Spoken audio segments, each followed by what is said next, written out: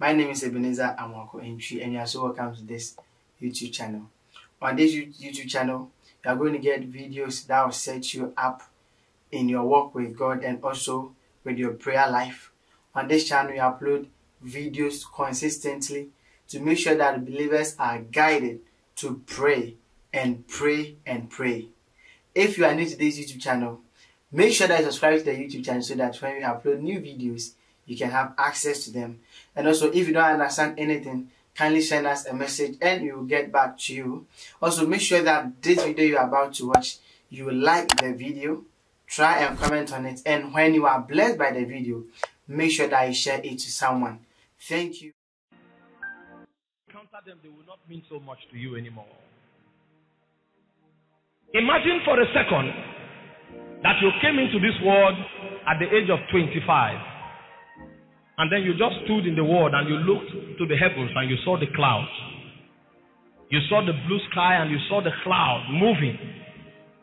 If you are not careful, you will faint and die. But you see, because you grew up as a child and you began to interact with some of these very strange realities, it became normal to you. So even as an adult, you don't settle down to contemplate the powers that holds the foundations of the earth. You don't sit down to contemplate the power that causes the cloud to hover in the heavens, hanging on nothing. Everything that is supposed to be supernatural to you becomes normal because you came up as a child and you were not taught the mysteries that make these things to work. Job was like that, walking with the Lord. It didn't occur to him that the clouds in the heavens, the waters in the river that kept their boundaries, it didn't occur to him that it was an invisible hand that made things work the way they worked. He never knew that the superlative intelligence that designed the patterns in creation was put in place by an invincible force until the plague of his life came to him. And in the midst of crisis and adversity, Job lifted up his voice and began to lament against God.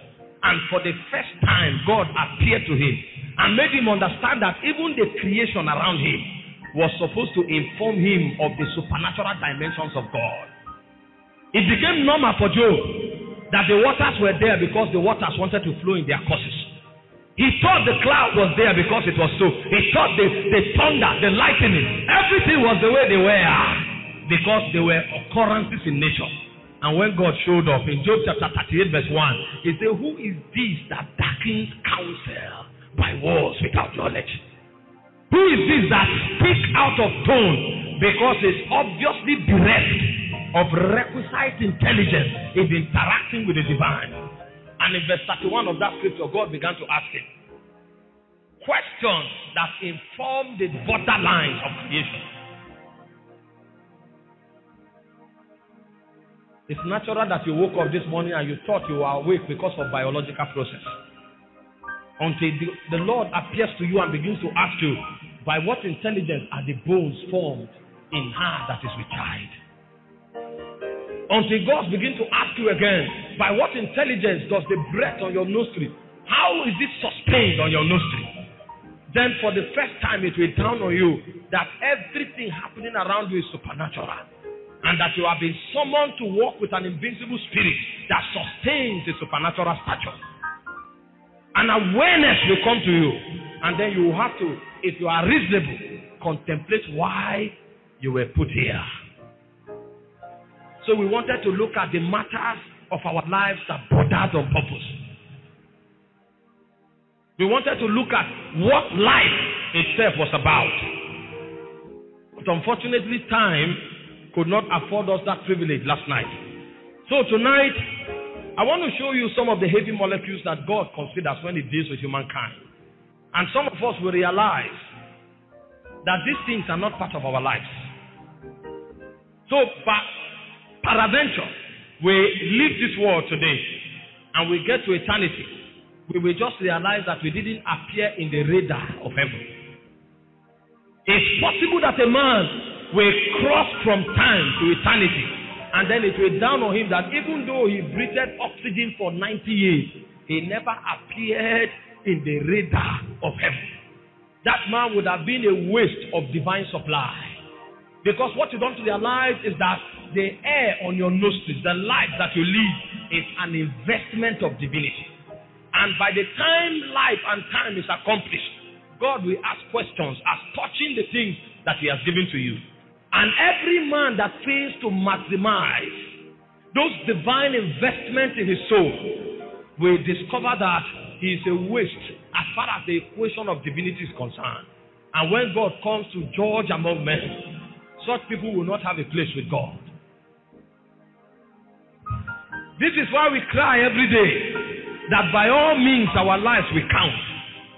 Because it's possible to walk through time and your life never counts. That's the greatest affliction of humankind. That a man will walk through time and his life will not count.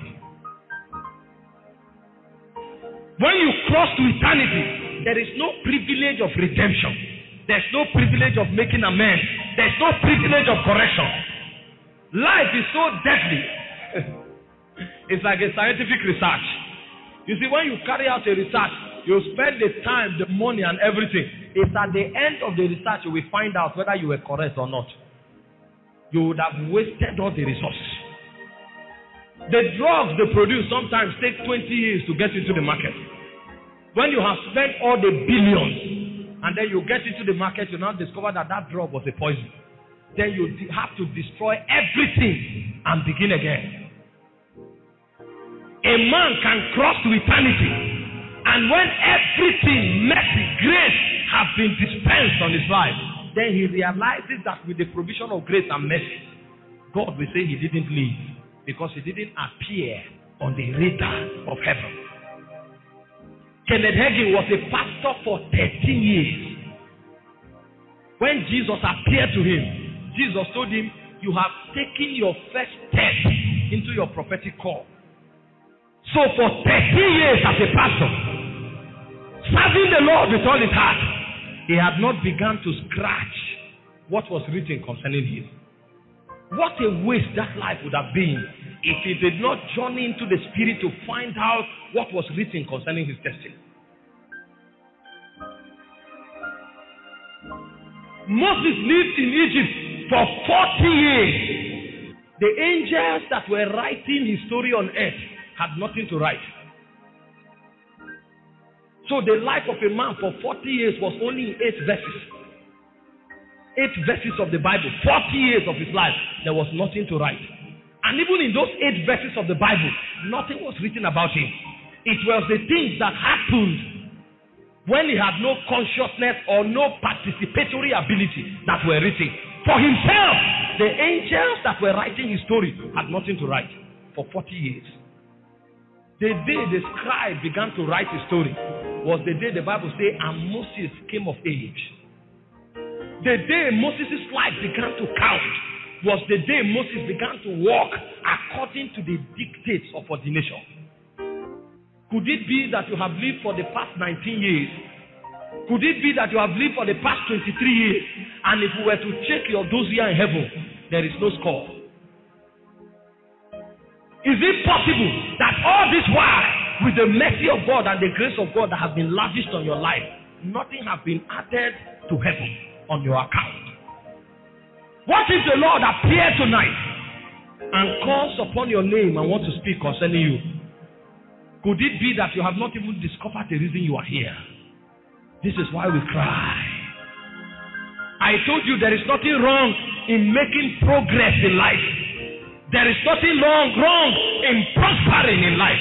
We are all making the most of life. But I say everything we achieve in life will count if that thing is squandered on the reason for which we came here. God is too intelligent to bring you here for no reason. The first reason we cry for revival is so that we will become like unto the Father. In nature and in essence. Being like Him and doing exactly what He wants us to be and do.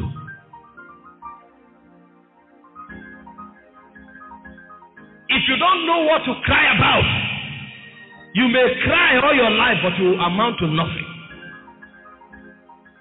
If you don't know what to live for, you may spend all your life breathing and spending all you have, but it will be a wasted investment. Where does life begin to have meaning from?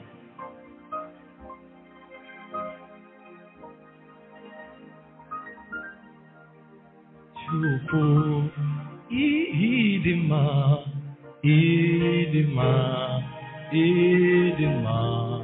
Chineke mo narekele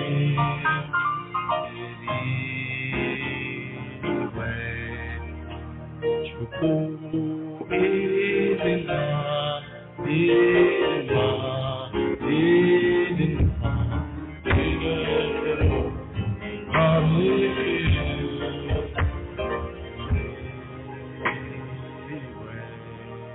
Just play it for me at the background. Jesus will go to the riverside and see young men fishing with their parents. These guys were more than 30 years old, but they have not found out why they were born. They had an occupation, they had a life, they were married, but they had not found out why they were born. And for the first time, Jesus will speak and the meaning of their lives will be communicated. He said, follow me and we make you fishers of men. So the reason these guys were born was not to fish fish, but to fish men. They never found it for more than 30 years. They were married men. He said, follow me. Follow me. There is a voice every man must hear for his life to have meaning. If you have not heard it, men may clap for you, but you will be light in heaven. The men that truly live their lives, Jesus calls them overcomers. It is angels that clap for them. They have rank, they have fame, they have popularity in the spirit realm. It doesn't matter the occupation they were doing, but everything they did counted in heaven. You must not be on the microphone. In the political corridor, you can be more popular in heaven than an apostle.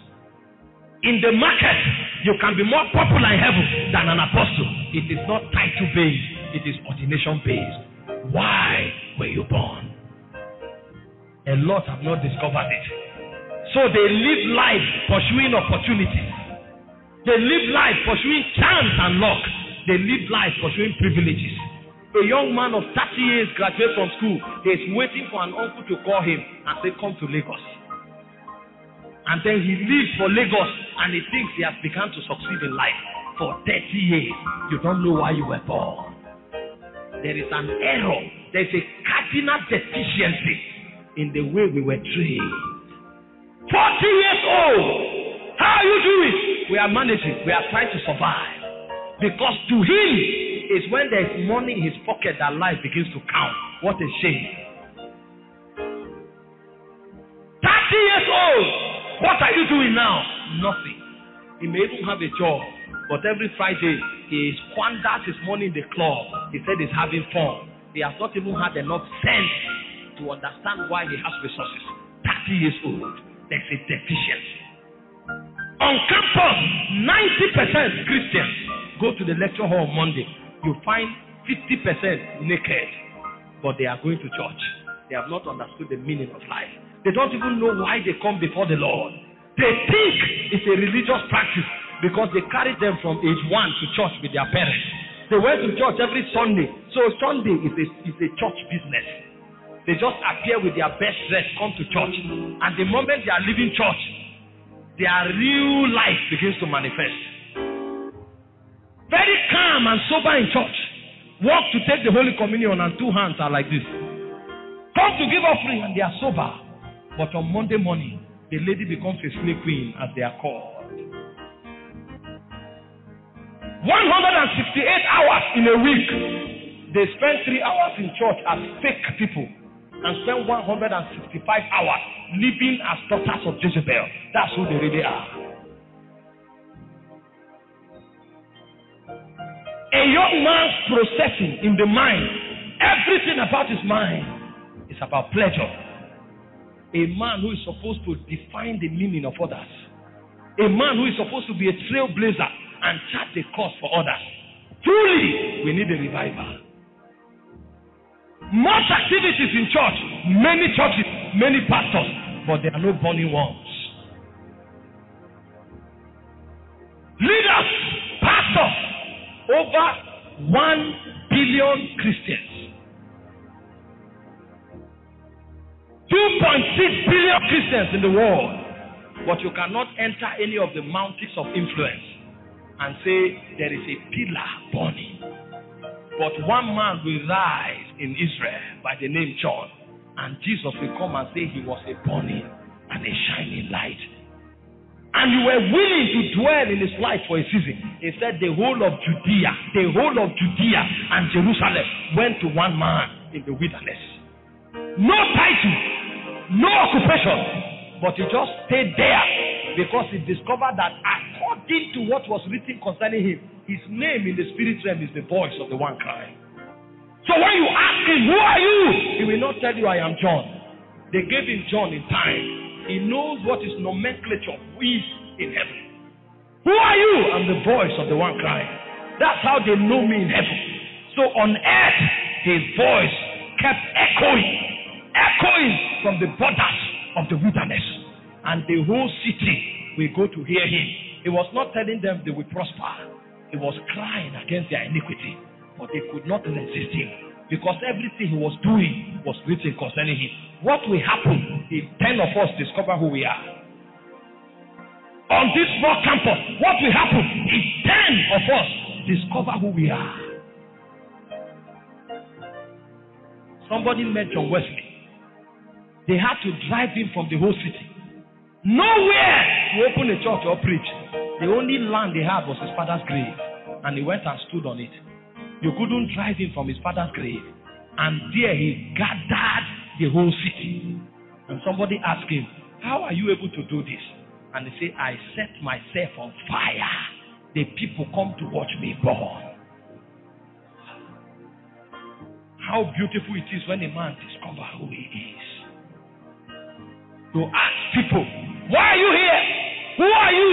They begin to define themselves by what people say about them. I am Dr. Matthew. I am Apostle Peter. I am this, that. But nothing to show that the supernatural realm backs them up. We need a revival. We need a revival. It's a shame for me to call myself a Christian and the guy who is in my room, my Christianity have not impacted him. And every day I stand up, I gather myself around people that believe in what I believe. And then we are hailing ourselves. Hey, man of God. Oh boy, the prophet of God. Meanwhile, your roommate doesn't notice that anything is happening in your life. Apostle Peter, Apostle Joseph. But the small cubicle where you are living, you are 3. You are the only one that knows Jesus. You come to make noise, say that you are speaking in tongues every night. But nothing from your life affects them. It's a shame we don't evaluate ourselves. We are so impressed by what we do, but the world doesn't even notice what we are doing.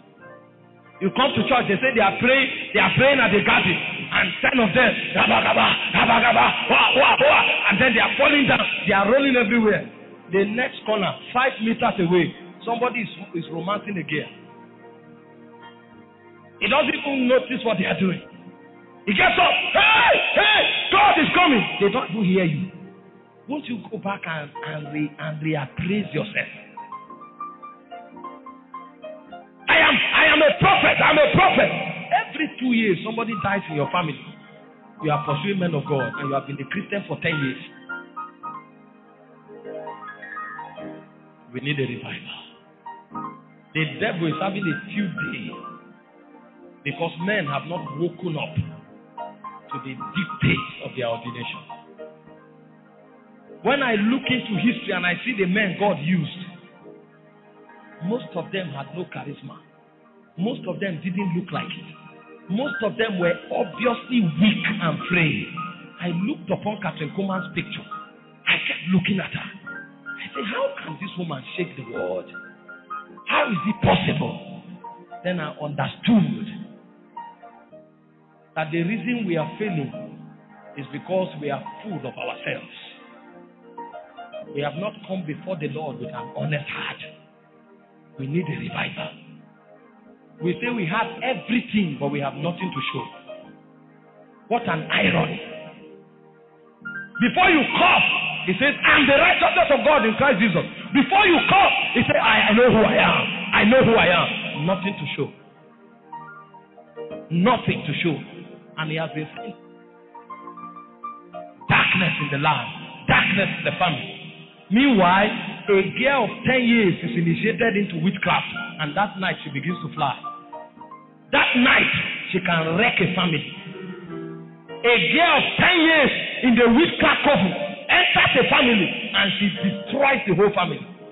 You will bring a band of prayer warriors, they can't even deliver her. We carry big Bibles. And when we walk, creating impression among ourselves, it's a shame. We need a revival. How was that girl taught the ways of the Spirit? Her mind is not even yet mature. How was she taught the art of spiritual dynamics? That at the age of 10, she knows what to say and somebody dies. How was she able to grow in that level of wickedness that she can wipe out the whole family in so much dexterity, skill, and intelligence? You can't even discern it. How do these people teach their proteges in the negative supernatural? That will come and shout in church for many months, and somebody who is struggling with adultery, immorality, drunkenness, lying, cannot stop. Meanwhile, an innocent 10-year-old girl, a witch just meets her, and in 1 week, she's already a witch. How do they teach their own people? How do they do their own business that they become so proficient? And we keep running religious routines.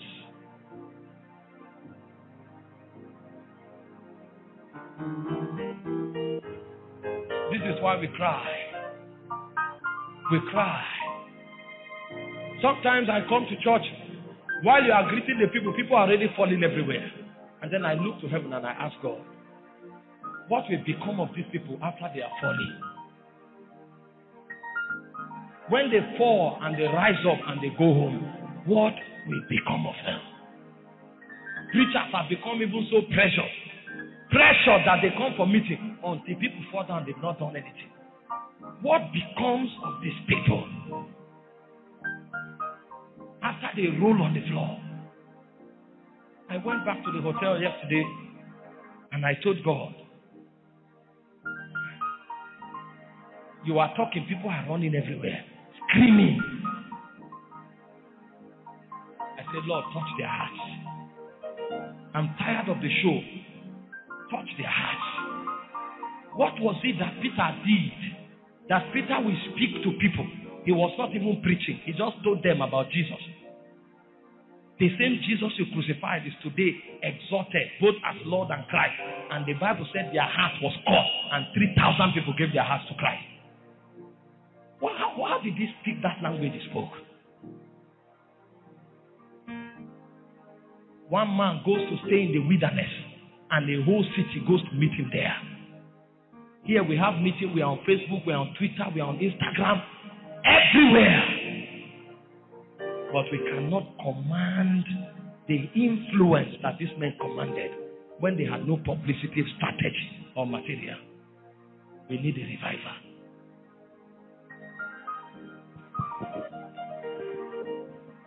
You reign, you ancient Zion King, Kadosh, Kadosh, you are mighty on your throne. You reign, you ancient Zion King, Kadosh, Kadosh, you are mighty on your throne. You reign, you ancient Zion King, Kadosh, Kadosh, you are are mighty on your throne.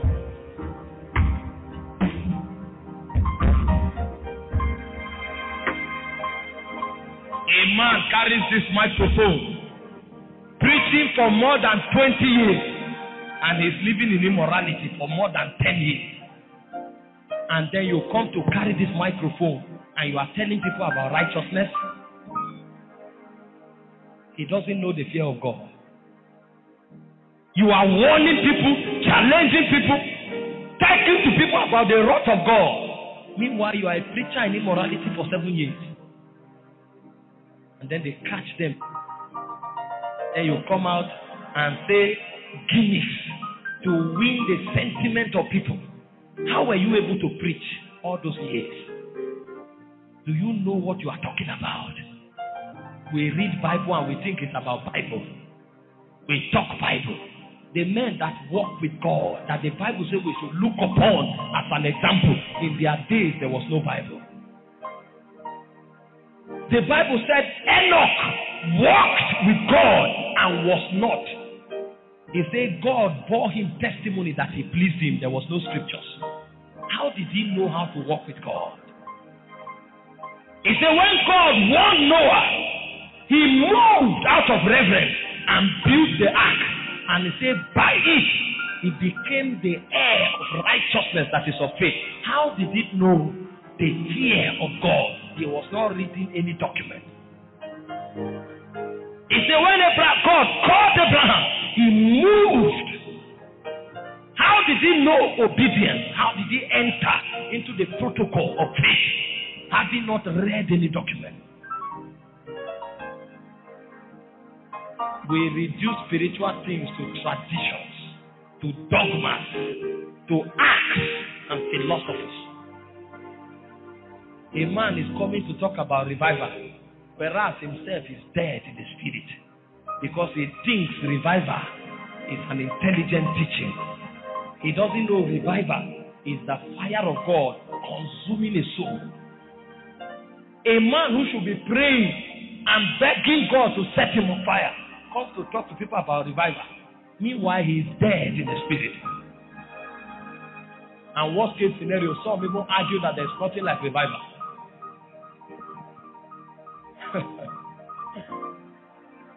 Too much knowledge. Philosophies have shut the gate of the spirit realm from us.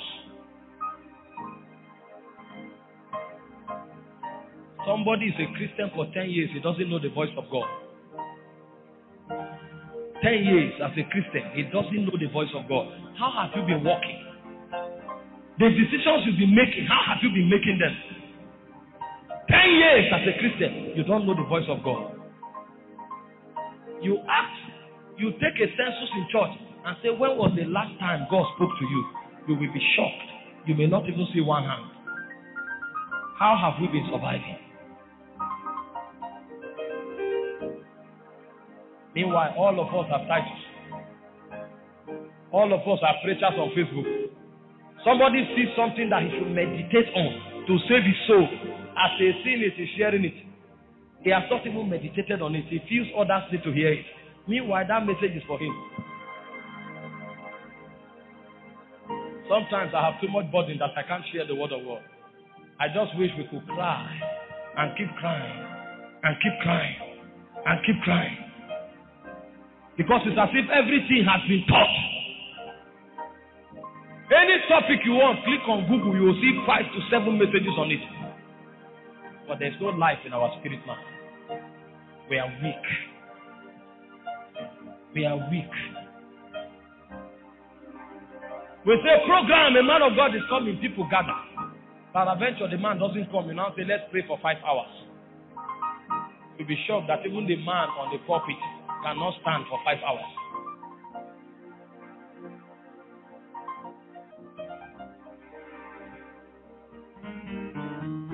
You reign, you ancient Zion's King, Kadosh Kadosh, you are mighty.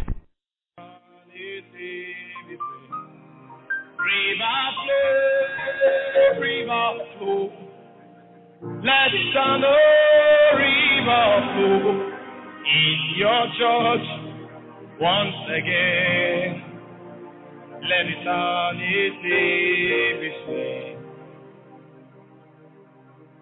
You know, I thought I loved the Lord some years ago. Think about 6-7 years ago. Can't remember. I said, Lord, whatever I have belongs to you. And then I received my first 100,000. And then the Lord came for 100,000. You know, I have this saying, I'm always saying, spiritual experience is not doctrine. Doctrine is very important. Doctrine is the only basis for preserving the heritage of God in every generation. Doctrine is what defines the borderline of our experience. Outside of truth, every experience we have is a lie or it's from the devil. Doctrine is the security system that God puts in place in order to preserve a generation. But we need to journey beyond doctrine into experience so that we can really know the things that are encapsulated in doctrine. I thought I knew the Lord, I loved the Lord. Because everybody was saying, Lord, whatever you want, I will do. So we'll go for prayer meeting for 5 hours. We are on the wall, we are waiting. Lord, if you call me, I will not fail you. Anything you want, I will give you. And then 100,000 showed up. And the moment 100,000 came, everything I needed to do became like a mountain. Bring 100,000. That was when I understood that love has many definitions.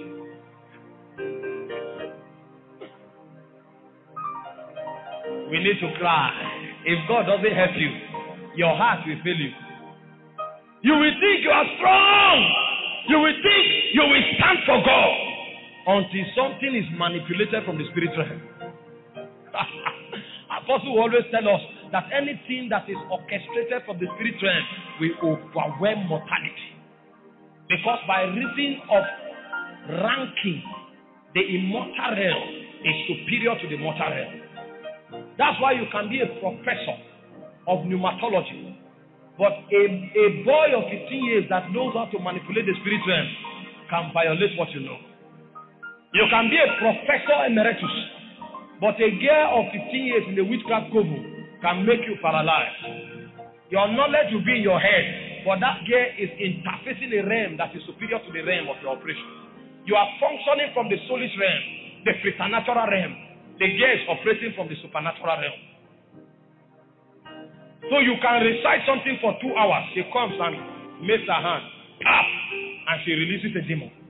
Because she's operating from a higher realm. We need to cry and press until we break into the immortals. Until we enter into the boundary of their dwelling and begin to define our life from their perspective. Until we begin to see ourselves the way they see us. And we are able to manipulate the modalities that they put in place. We cannot have relevance with them.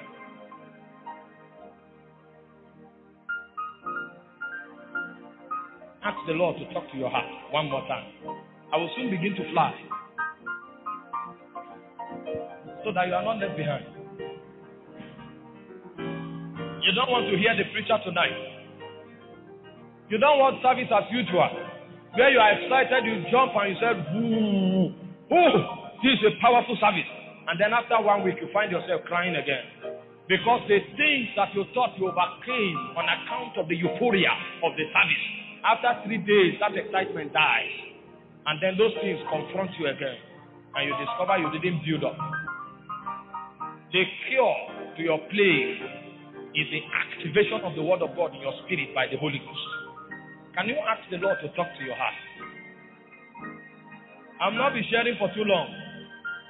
I will just strike some chords, and then if the realm opens, then we'll begin to move by the Spirit.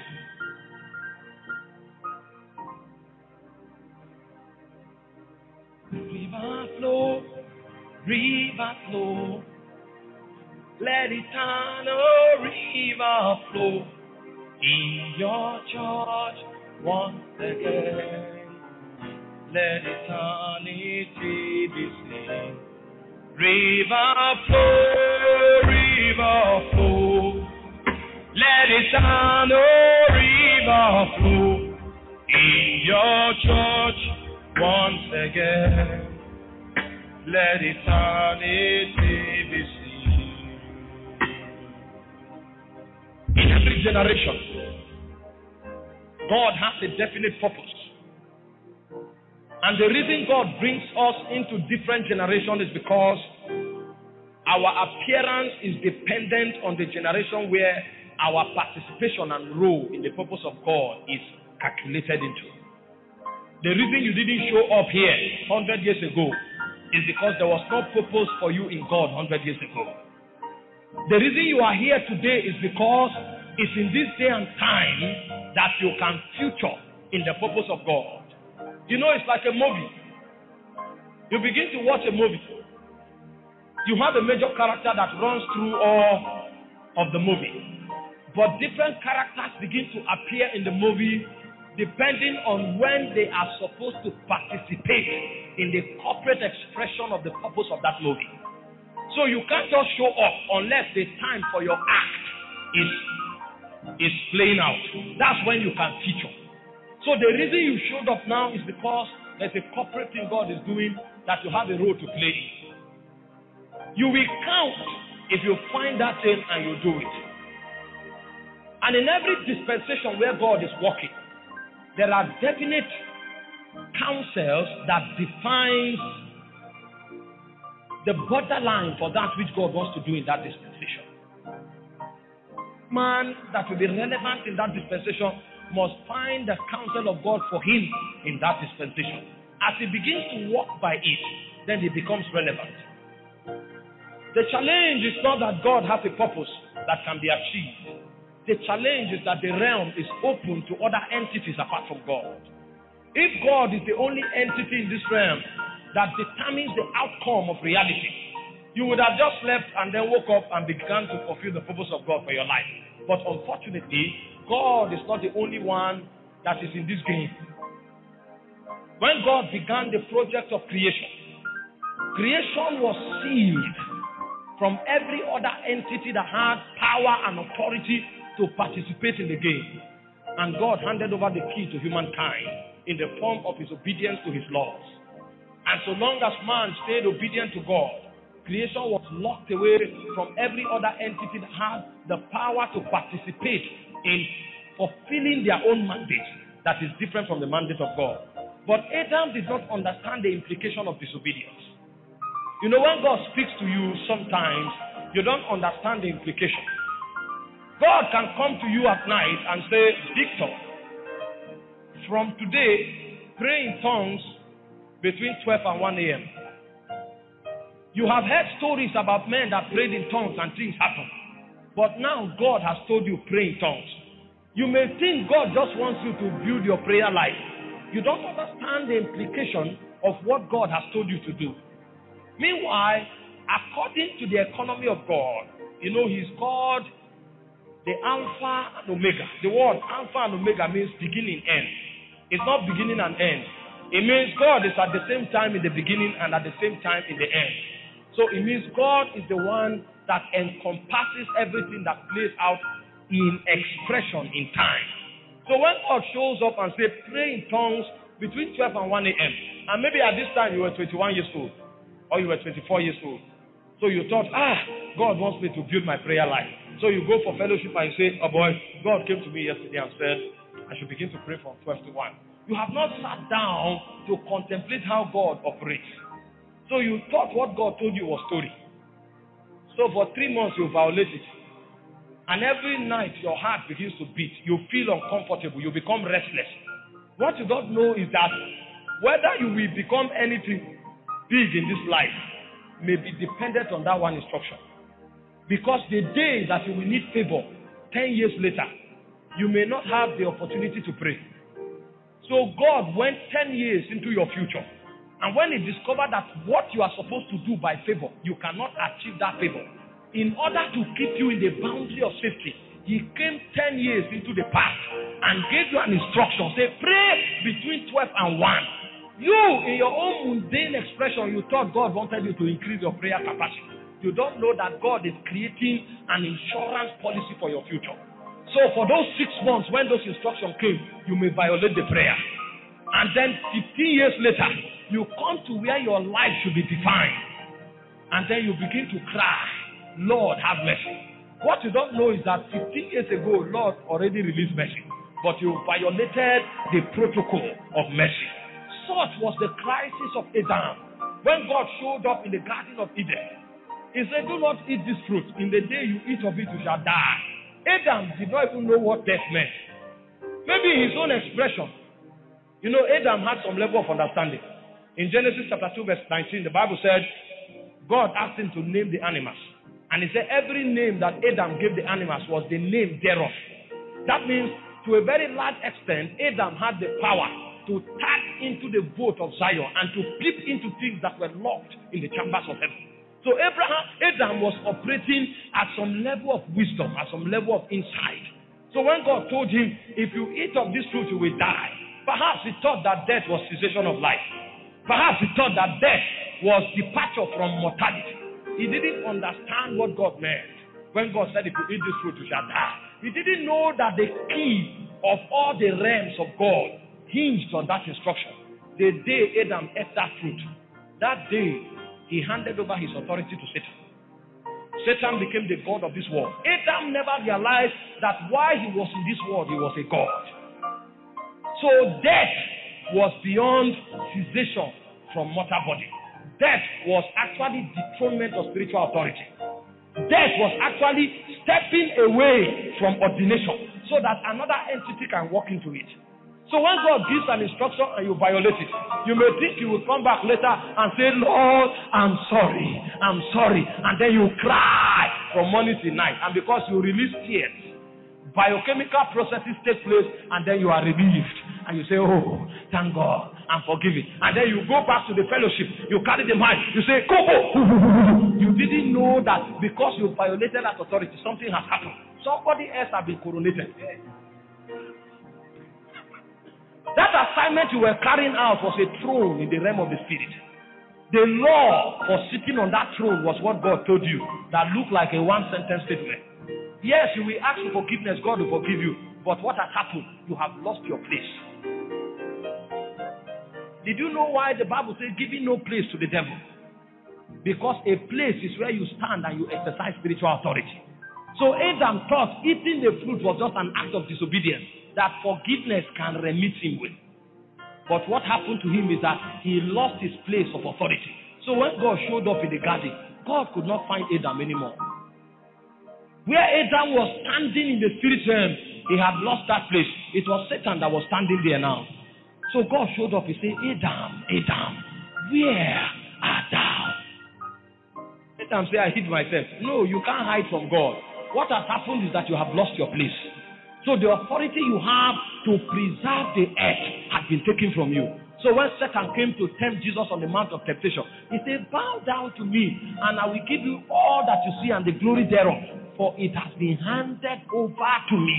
So what gave Adam authority over the earth? That was what he bargained away when he decided to disobey God. As if that was not enough.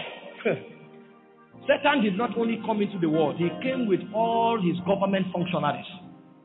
Death was one of them. Because Adam did what? Violated a simple instruction. These are some of the things that people are not taught.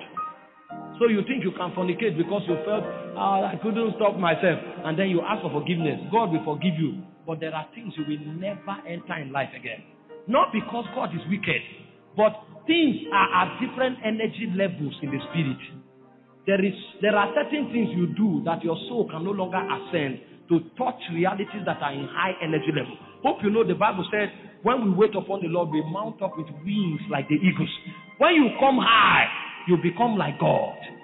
In Isaiah chapter 40 verse 28, it said, God is the only one. It said, have you not heard? Has it not been said to you that the everlasting God fainteth not, neither is he weary? He said, he giveth power to the faint, and unto them that have no might he increaseth strength. So, according to that scripture, God is the only entity that doesn't know how to faint. He doesn't know how to be weary. So even if God walks for 1 year, the more he walks, it will be the way he is. God can't faint, he can't be weary. But man naturally has the ability to faint. But God said there's a technology in himself that when you wait on him, you mount up. So when you come higher, in verse 31, he said you will run, you will not be weary. You will walk, you will not faint. So there is a place in heaven. There's a place in a height in the spirit that if a man can get to, then he can begin to function like God. Now, there are certain things you do. Just the way, if you wait on God, something happens to your soul and your soul ascends. And you can begin to walk in possibilities that are only prerogatives of God. There are other things that if you do, instead of your soul ascending, your soul will deflate. The ability to walk and not faint, and run and not be weary, it's in the place in the spirit. When you wait on God, you go to that place. But there is also another thing. When you do certain things, your soul deflates. And then you can no longer walk in dimensions that were your birthright. You can no longer walk in dimensions that are your heritage. So this is why every hour we cry for revival. Because we know that there is something God wants to do in this generation. That there is an energy level we must hit in the spirit before we can achieve it. When the devil comes to fight you, he will not waste his resources on every part of you. The devil will look for that thing that will make it possible for you to fulfill the agenda of God. That is what the devil will fight. That is why our battles are different. Somebody else's battle is lying because there's a trigger on his tongue. Somebody else's battle is immorality because he has the eyes of an eagle. The devil wants to blind him in the spirit. If he's blind, if he lies, he should pray from morning till night. He cannot do what God wants him to do. The guy that his trigger is on his tongue, if his tongue is corrupt, no matter what he do, he cannot fulfill the agenda of God. Somebody else's trigger is in his hand. So when the devil comes to fight, he will fight you based on where your greatest strength lies. And if he can break it, he has crippled you. For Adam, his strength was in keeping the instructions of God. And Adam did not understand that every other thing depended on it, and he violated it. This is the trick the devil has used in every generation. And every time a generation notices that the devil is beginning to strike them on their Achilles heels, a generation begins to cry. So that help will come from Zion. Because the generation knows that if the devil is able to cripple them, then they are lost in the calendar of heaven. It's possible for a whole generation to be lost. This is why we cry revival. In the days of John the Baptist, there was darkness for 400 years. There was no prophet. God had promised through Isaiah that a prophet will rise and he will open the door for the Messiah to come. The devil knew. So the devil began to cripple the prophetic. If there is no prophet to declare the coming of the Messiah, then the Messiah will not come. I may not be able to stop the Messiah from coming, but I know the protocol. The protocol is that a prophet will announce his coming. The moment a prophet announces his coming, the door is open. So what will I do? I can't fight God in heaven, but I can stop the prophetic on earth. So for 400 years, there was darkness. There was no prophet. And so long as there was no prophet, the Messiah didn't show up. Two men began to pray. Enos, the prophet. Simon, the prophet. They began to pray day and night. Day and night. Until a point came, God had to promise Simeon. He said, you will not see death until you see the salvation of Israel. These men prayed until a voice rose. You know, I told you something about intercession yesterday. I say you may be an intercessor, you may not be known. But you'll be shocked that the heaviest reward will rest with you. Even John the Baptist did not know that the reason a prophet emerged after 400 years of darkness was because of Enos and Simeon. Prayed all their lives. Zacharias and Elizabeth were also praying. They were praying for a son. They didn't understand the bigger purpose. So God had no promise for them concerning what he wanted to do. But these were men that knew that for the Messiah to come, a prophet must rise. So their prayer point was about the Messiah. About the Messiah. And when their prayer hit a crescendo in the spirit, God released John. And the angel could not wait. While John was in his mother's womb, he was baptized with the Holy Spirit. God was urgent to do what he wanted to do. God was in a hurry to do what he wanted to do, because for 400 years, the devil understood how to violate the protocol. There was no prophetic voice in Israel. The reason no prophet rose was not because prophets were not born, but because there was something the devil did that kept them in darkness. Hope you know that when Jesus finally came, the Bible said the land of Zebulun, the land of Naphtali, by the way of the sea beyond Jordan, Galilee of the Gentiles, Matthew 4:16, he said the people that dwelt in darkness. So everybody that had a mandate that showed up was covered in darkness.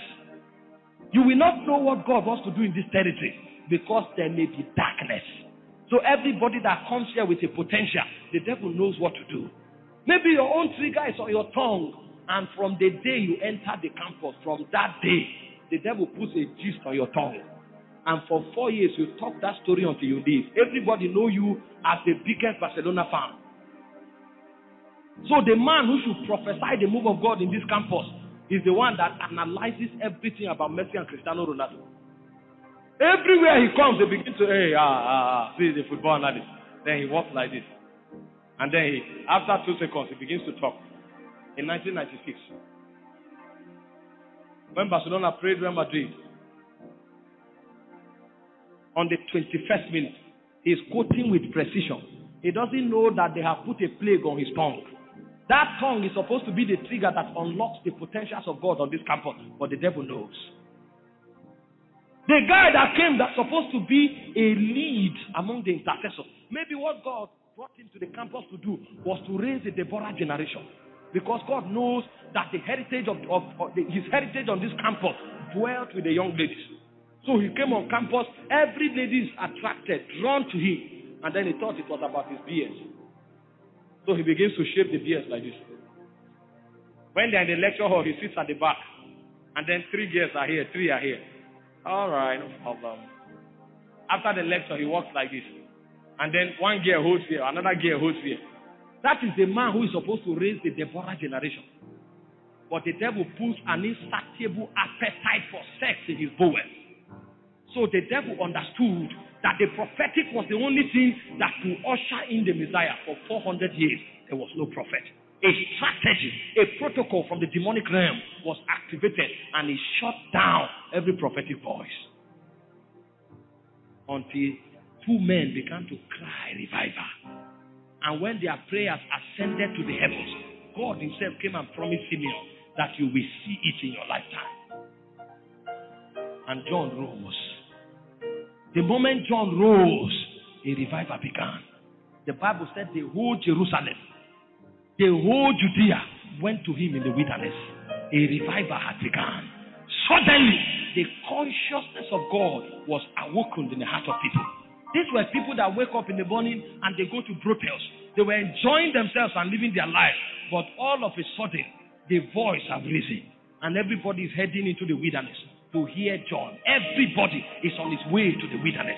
A revival has begun. Revival is a reawakening of the consciousness of God and his operation in our soul.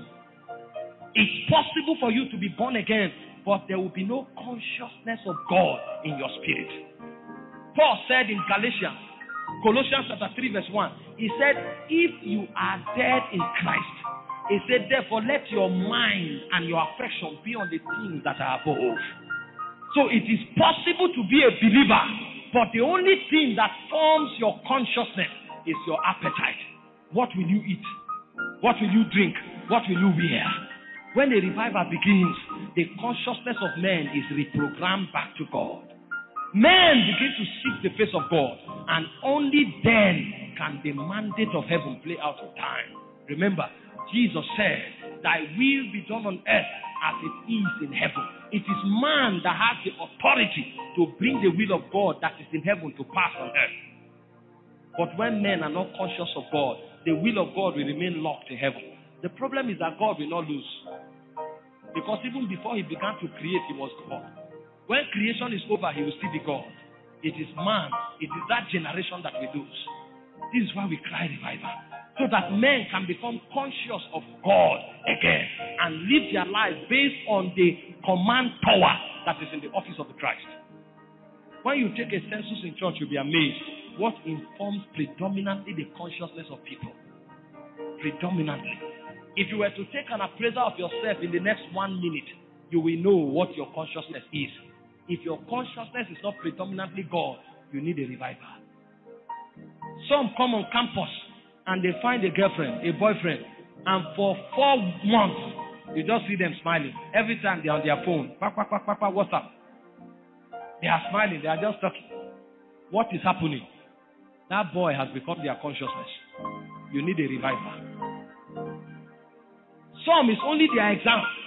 Your exam is your primary objective in this campus. Very important. Make it your priority. But your exam should never take the place of God. Your studies should never take the place of God. Because the reason you must prosper is so that you can be relevant in the agenda of God. It's not the agenda of God that will be relevant in your exam. There are many people that think God is out to make them pass exam.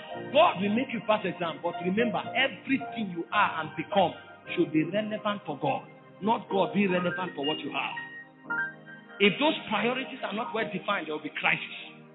And this is the crisis we have. Because we were not taught correctly. Somebody made a statement very profound. He said, God is not interested in your purpose. He said, God is interested in his purpose and your part in that purpose.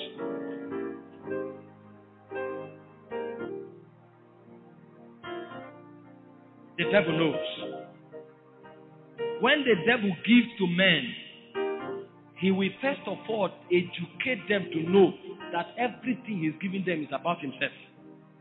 And these men know, they don't joke with it. Have you seen a wealthy man that got his money from the waters? Everything he has is about the devil. He will never joke with it. Because that's how spirits operate. The reason God doesn't use force on you is because God wants it to be an act of worship. If you are forced, if you are compelled, if you are manipulated, it's no longer worship. It's no longer a faith action. And the Bible said without faith it's impossible to please God. So God wants you to be the one to seek him, not him comparing you to. And that has left a lot of people in a state of laxity. Need revival. We need revival. What is your predominant consciousness? If it is not God, you need revival. That's why revival is not shouting and running. Revival is not screaming and acting in a hysteric fashion. Sometimes the presence of God becomes strong. Your emotions are overwhelmed. But it's beyond emotion, brother. When you depart and you are alone, when you are in the lecture hall, when you are in the market, what is your consciousness? What do you live for? And what can God entrust into your hand? That is revival. A point comes when God releases his spirit upon a generation. And then he commissions a generation to do what was not happening on earth before. A revival has begun. Because a consciousness has been created. Can I tell you something? God is not just out to begin a revival. It's revivalists God wants to raise. It's one thing to have a revival and people are moving after God because somebody is leading them. It's another thing to have a clan of revivalists where everybody is burning. That's what God wants to do. So God is not bringing a revival. God is raising revivalists so that all of us can be a clan of burning people. But it begins with consciousness. And the devil will want to destroy that thing that forms your strength. That thing that forms the block and the foundation of your spiritual consciousness. If you study the book of Acts, chapter 4, from verse 1 to 4. Peter was going to the temple with John in Acts chapter 3. They had healed the man that was born lame. And on account of the miraculous dimension of God that broke upon them, something began in the temple. And the Bible said they began to preach to the people. They laid hands on them, baptized them in the Holy Spirit. And it said that day alone, 3,000 was added to the church. And suddenly the elders, the Sanhedrin shows up and arrested them. 5,000 people rather, converted in one meeting. The elders came and arrested them. And what did the elders do to them? Look at the scripture. Howbeit many of them which heard the word believed, and the number of men that was about 5,000. The same message that they were preaching, something broke upon them. They preached that message, and in one day, 5,000. Go to the next verse. and see what the elders did. And it came to pass on the morrow that their rulers and the elders and Annas the high priest and Caiaphas and John and Alexander, as many as were of the kindred of the high priest, were gathered together at Jerusalem. Next. And when they had set them in the midst, they asked them, by what power or by what name have you done this? The man that was healed at the beautiful gate. How did you do this? They began to interrogate them. They began to threaten them. They began to rain havoc on them, so that what informed their conviction. I want to show you what the devil does to you, so that when you leave this meeting, you will know what to protect.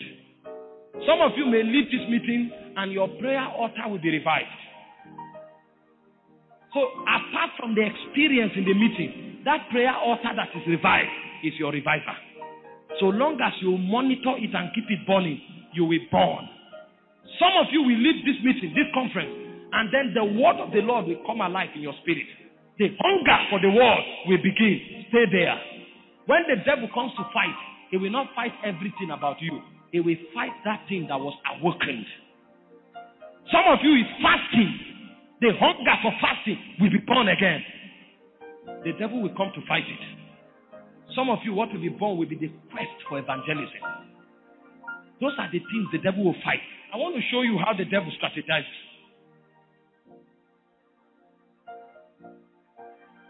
Your church, once again, let eternity be seen. Go to verse 8 quickly. After they had threatened them, the Bible said, then Peter, filled with the Holy Ghost, said unto them, ye rulers of the people and elders of Israel, if we this day be examined of the good deed done to this impotent man, by what means by what means he is made whole? Be it known unto you all. The man began to preach. He began to preach Jesus to them again. And in verse 13, the Bible said something. The men saw the miraculous. They could not deny it because the man that was healed stood with them. But there was something they saw in them that was the basis for their motivation. It was their boldness. They saw that the boldness these guys have, they will take over the whole Jerusalem. And see what the Bible said. And now when they saw their boldness, the boldness of Peter and John, and perceived that they were unlearned and ignorant men, and they marveled, and they took knowledge of them that they were with Jesus. That dimension of boldness was the greatest threat. These men saw that it was not just the miraculous. The courage and the boldness these men have will cause them to walk into fire. And that was what was lacking. And if they continue with this boldness, something will go wrong. You will leave a meeting and have an encounter. The devil will know that if you continue with this hunger for prayer, something will happen. So when he comes, he will fight your prayer altar. The devil can begin to bless you that time. You don't understand. I told you there is a politics that go on in the realm. If the devil sees that your attention has been directed to your prayer altar, the devil can make 3 people to begin to look for your attention. You were on campus, the 300 level. You were struggling to have a girlfriend. No girl had your time. You now went for a meeting. You came back. Your altar was hot. You began to pray every night. And suddenly, every evening, a lady shows up and says, so you like this, don't forget me, ba. Where are you coming from? See, there are times when I come and I burn like fire. But there are times when you show people the little secrets that they underrate. You don't forget me, ba. This lady has not called you for 6 months. Why is it now that fire is beginning to burn on your altar? She shows up on her own. You don't forget me, ba. And then that you don't forget me, ba, the devil puts an amplifier. And then you hear it. You go to lie down like this. You don't forget me, ba. You don't forget me, ba. You don't forget.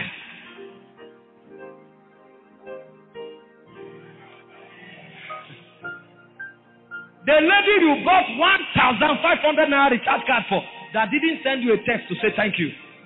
Now you went for a meeting, you came back. There was a button to eat the word of God. And then you began reading. And then you see a text message. Hi, Peter. Are you around at all? You know they check on person again. No? And then suddenly Peter begins to think of his phone. You want to carry the phone and the Holy Ghost say, Peter doesn't know that manipulation is already going on in the realm. You carry the phone, you want to dial the number. It's as if your heart wants to melt. The Holy Ghost moves in your heart. Don't! Peter is now battling between life and death. Battling between. If you make that call, you are gone. Even if heaven moves, you are gone. Because the whole support heaven has for you has already been revealed. Peter, you want to die. If you are wise, that's the time to shut down everything and begin to pray in tongues. Pray in tongues for 3 hours until all that emotion dies. Then ask yourself, why should I call her? Don't you notice what happened? Jesus was walking the earth doing miracles. The devil was not moved. The moment Jesus said he wanted to go to Jerusalem, the devil knew he was heading for the cross. Instantly, the man that moved in the Holy Ghost, Peter, was the devil came instantly, and Peter drew Jesus aside and began to rebuke him. Jesus knew it was not Peter. Say, get behind me, Satan. For thou sufferest not the things that be of God, but of man. This is why Jesus survived. At the brink of time, when he had accepted to make all the sacrifice, the devil came again. Jesus will go to Gethsemane. He will even mobilize prayer support. The Son of God mobilized prayer support. And Jesus will go and throw himself on the ground and was begging the Father. Because he knew that if abortion doesn't take place, that thing that was growing in his soul will make him violate the cross. That was the first time you will know that Jesus had a will that was different from the will of the Father. You would never have known. But there was a protocol of darkness that wanted to separate the perfect harmony that was between Jesus and the Father. And Jesus knew that it's a crisis. So he stayed there until it was aborted.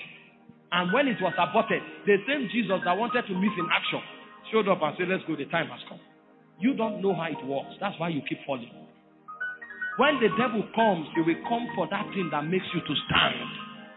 The revival meeting will count for nothing unless you understand the intelligence to keep standing. The revival meeting is not so important because you fell down and cried. We know what to do to get people falling and rolling everywhere.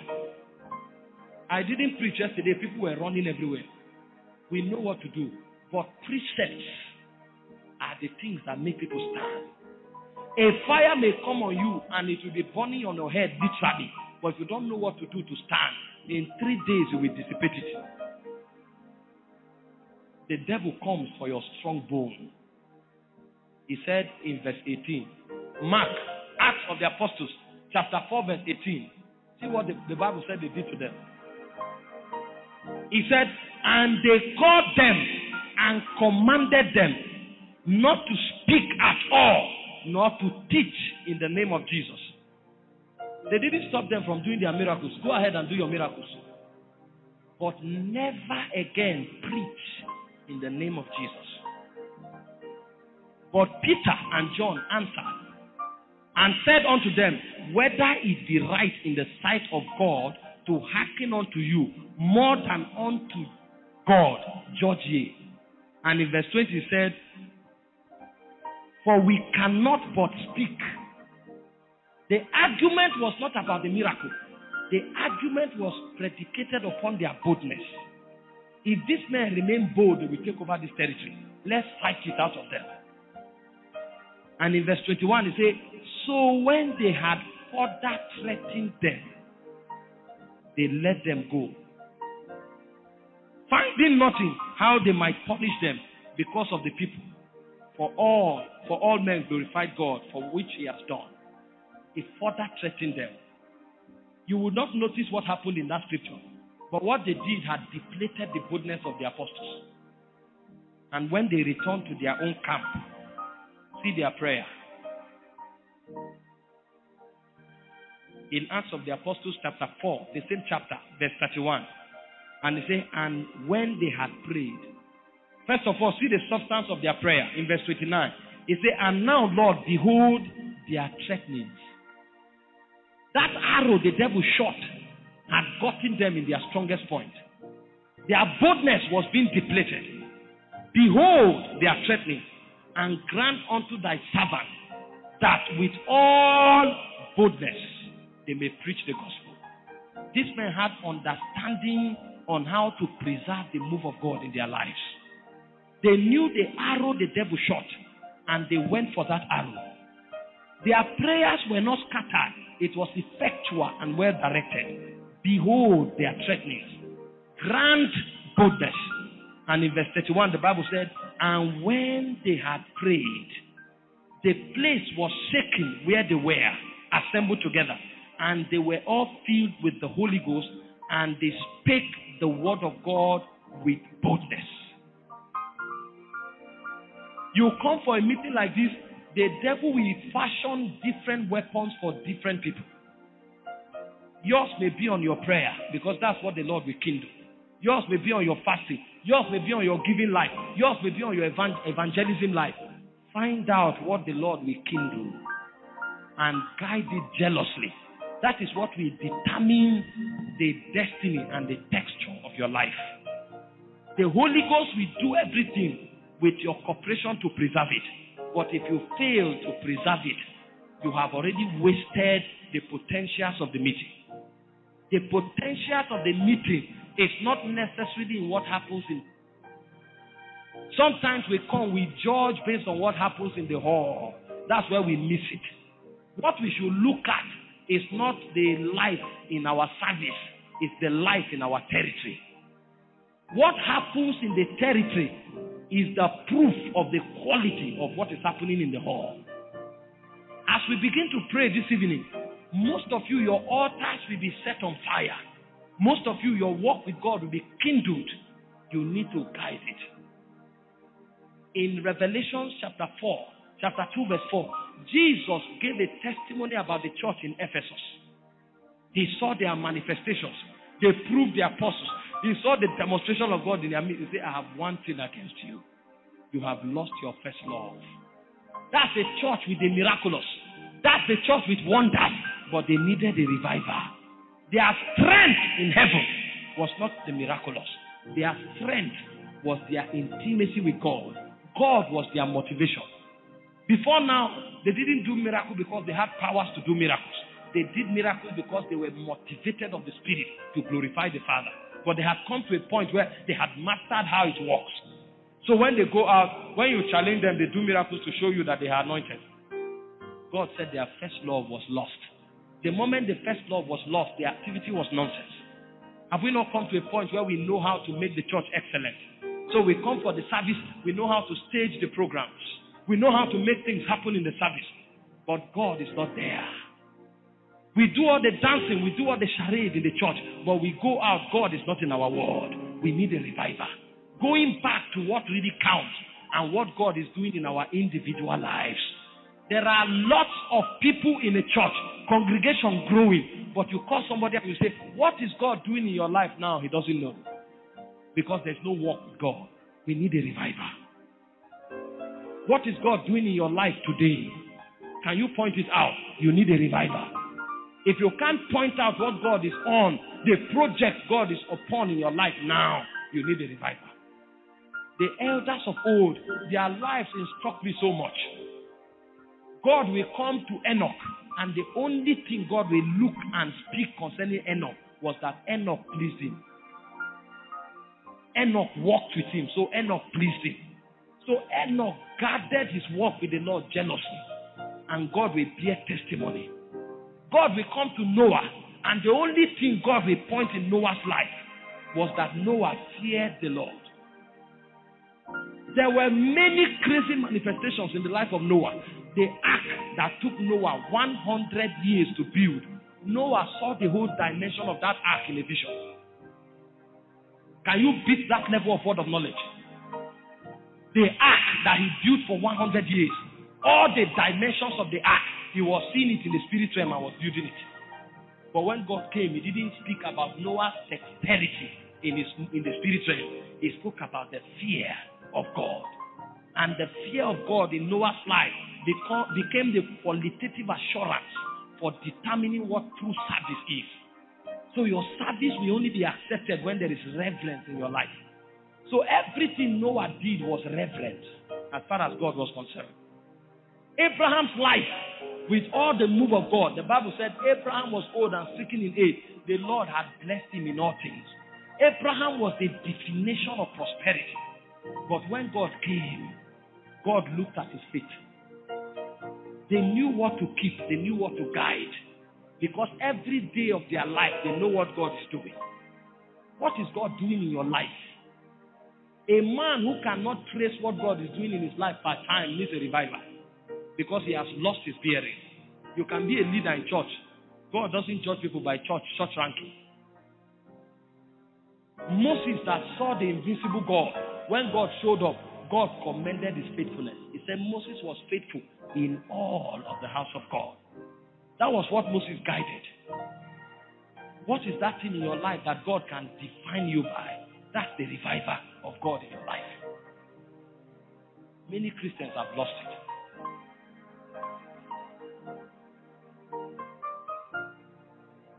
Is it important to pray for blessings? Very, very important. But if you lost what is between you and God, you are lost. Peter came, he said, I have no silver nor gold. He said, but such as I have with God. That's a man born in. Such as I have. The supernatural is your advantage. What is it you have with God? When we come for revival meetings, we want to quicken what we have with God. So that thing will become the bearing, the defining factor of our lives. There are many people today who are lukewarm. The Bible said, because you are neither hot nor cold, I will spit you out of my mouth. So even God rejects men. It's better you are falling and you are seeking help than to be in between. Because even God will reject you. Revival is not running around on the street. Revival is the ability to commend and to bet the move of God. Burning people. Burning people. Burning people. What is it that you have to guide jealously? That's what the Holy Ghost will reveal to you tonight. As you leave this meeting, I want to show you what God will begin to do in your life. And then I'll begin to pray. When you come for the meeting, and the Lord releases the fire on you, then God carries you through a syllabus of training. I will show you in the next 5 minutes, and then we'll begin to pray. If you look at the stories of revival through the Bible, you will discover that all these men follow this syllabus of training. All of them. They follow this syllabus. I'll just pick a few significant revivals in the scriptures, and then I'll show you how God dealt with all of these men. And then you'll discover that the reason certain things happen to your life, happen to you and in your life, is not because you are unfortunate. Some of the things you call crisis, what you don't know, they are actually syllabus in the school of the Spirit. Some of the things you call affliction, if you don't know, some of them may be syllabus in the school of the Spirit. God wanted to bring you to a point where you can rely on Him completely. This is how God raised these revivalists. Revivalists are not born in the classroom. Revivalists are hewn from the cave of fire. They walk through the fire. They walk through the waters. They understand what it means to walk through the fire and not to be burned, so they can carry the flame of God to their world. They understand what it means to walk through the waters and not be drowned. It's not in the classroom you raise revivalists. I will show you what God does with them. If you look at the days of Abraham in Genesis chapter 12, Abraham was in the hall of the Chaldees. According to Stephen in Acts of the Apostles chapter 7, the Bible said God had spoken to Abraham when he was in the hall of the Chaldees to leave his country, to leave his kindred, to leave his father's house. Abraham never moved. What carried Abraham from the hall of the Chaldees to Haran was his own father Terah. So the same way all of us encounter God. Maybe yours may be in a revival meeting. Yours may be in the place of prayer. You encountered God, and God wants to begin to train you. And you violate. That's the same way Abraham violated God. He said God had told him, but the man will not move until his father died. His father that was the source of his confidence died. Abraham was so connected to his family that it was difficult for him to break that fraternity. So his confidence was in his bond with his family. So God wanted to detach. That's how God raises revivalists. He detaches you from everything that informs your confidence. God wanted to detach him. He said, leave your country, leave your kindred, leave your father's house. Genesis chapter 12, verse 1 to 3. Then I will bless you.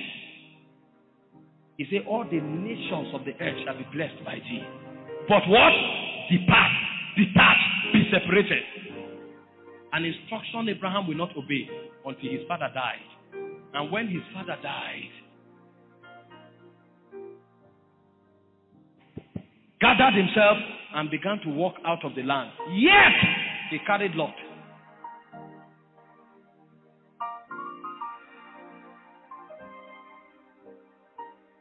Have you not come for a meeting or gone for a meeting before and you are set on fire and God gives you the same instruction he gave Abraham? Leave everything. And then you are trying to find the justification in departing from some persons. And God insists, rigidly leave. And then you fail to depart from those people until a point came, that fire died. And then you went back crying and you don't find it. Has it not happened to you before? Set on fire, burning for God. He said, but you have to leave. And then you don't. I have experienced it many times. Many times. Sometimes a revival even comes, God tells you to depart from a certain location and go somewhere and retreat for some time. And then you say, okay, I will go next week. Next week come, I will go next week. After some time, the whole fire goes down. And then when there is no fire anymore, you carry two come back. And you say, we are going to Ekiti to Babalola Mountain. We will pray for 7 hours. Then you come. When you finish praying, you have headache. You come back home and relax. You frustrate the grace of God. The intelligence of managing and stewarding revival. A lot don't have it. Abraham moved. God began to teach him how to make his hands strong. If your confidence remains on anything apart from God, you are not a candidate of revival. If God wants you to set people on fire, He will carry you through the coals of fire yourself. The hottest crisis of life, sometimes God will allow you to go through it. You will cry many nights. You will scream. You will do everything until you are broken. Then God can break out through you. At that point, like Paul will say, we are the circumcision that worship God in the spirit. Rejoicing in Christ Jesus, having no confidence in the flesh. When you see a man get to that level, a revivalist has been born. The Bible says God carried Abraham. In Genesis chapter 12, verse 6, he said he took him to Shechem and to Moriah. And from there he carried him to Bethel, to Ai, and to Bethel. You read those things, you just thought they were locations. Those things were physical locations, but they were prophetic indications of the kinds of training that Abraham went through. The word Shechem is the word shoulder. The word Moriah is the word teacher. In the ancient days, they carried loads and burdens on their shoulders. It's not now that you carry a jerrycan like this. Those days when you carry a luggage, a load, a burden, you keep it on your shoulder and you move. They carry burdens on their shoulders. So the kind of teaching God was giving Abraham was a kind of teaching that attracted body. So he carried him through the place of the shoulder and he was teaching him the ways of revival. Abraham went through so many crises And God was teaching him. So God will stand on the subject of faith for 25 years until he believed. The guy will run to Egypt. God will allow him. When he goes there and is frustrated, then God will come and they will pursue him from Egypt. He will come back to the promised land. It's the demon of chicken. You are praying to God, set this land on fire. Set us on fire. Then God brings you to Sikhem. And then things begin to go wrong. You don't know why. What is happening? Lord, what is happening? Some of us, the day we say God use us, that was the day we created the greatest problem of our lives. Because we were people that trusted in the flesh. And the Bible says, woe unto the man that trusted in flesh. It said, the arm of flesh will fail. Every time God wants to raise the revivalist, he brings him to the path of Sikhem. He begins to furnish you with burdens. And then he teaches you the way of the Spirit by burdens. You will stay there until you master that syllabus. And the point comes, as you gravitate from that place, you will learn a new technology that is beyond what you know. Maybe the technology you know now is the technology of phone call. So every time there's a crisis, there are 4 uncles that if you call 2, something must happen. So you call Lagos. If Lagos doesn't work, Port Harcourt will work. If Port Harcourt doesn't work, Abuja will work. You are a master of the phone technology. You will never be on fire. When God wants to work, then he separates. He brings you to Sikhem. And then all of a sudden you want to call Port Harcourt. Then things go wrong. You call Lagos, things go wrong. You call Abuja, things go wrong.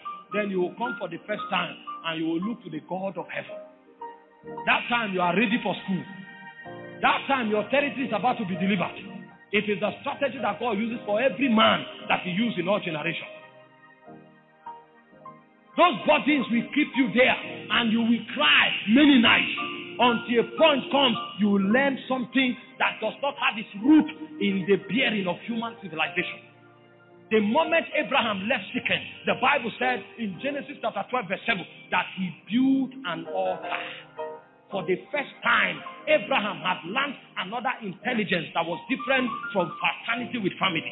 Before this time, the confidence of Abraham was in the fact that he lived in oneness with his family. He could not understand what God wanted when God said be separated. What God wanted to achieve through Abraham would only be possible on the strength of his intimacy with God. But so long that family was in the line, that level of intimacy that can bear dimensions of God in the extreme was not possible. So God carried him to Sikhem. When Abraham passed the test of Sikhem, the only thing Abraham knew to do was the technology of altars. So the Bible said when Abraham left Sikhem, he built an altar unto the Lord. At this point, he had found a new family. His family had migrated from earth. He has now built another fraternity in the heavens. Did you read in the Bible when the Bible said, we, the family on earth and in heaven? Abraham has found a new league of fraternity. He has come to understand relationship with spirit beings. It was this lifestyle that he began to live that brought him to a point where he was able to separate himself from Lot. And he separated himself from Lot and God appeared again. And in Genesis chapter 3 verse 18, the Bible said he departed to the plains of Mamre and there he built an altar. Altar now became the lifestyle of Abraham. Abraham went nowhere unless an altar was built. And every time Abraham departed, he removed his tent, but the altar remains there as an eternal memorial. That was how Abraham secured the boundaries of Bethel. Bethel was not taken over by intelligence. It was taken over by the technology of altars. Abraham littered Bethel with altars. Everywhere Abraham went, he raised an altar. This time around, he had learned how to live apart from his family. You may not know how to live away from masturbation and still have excitement in your soul. So the only thing that gives you pleasure will be masturbation. So you'll be a slave of masturbation for 5 years.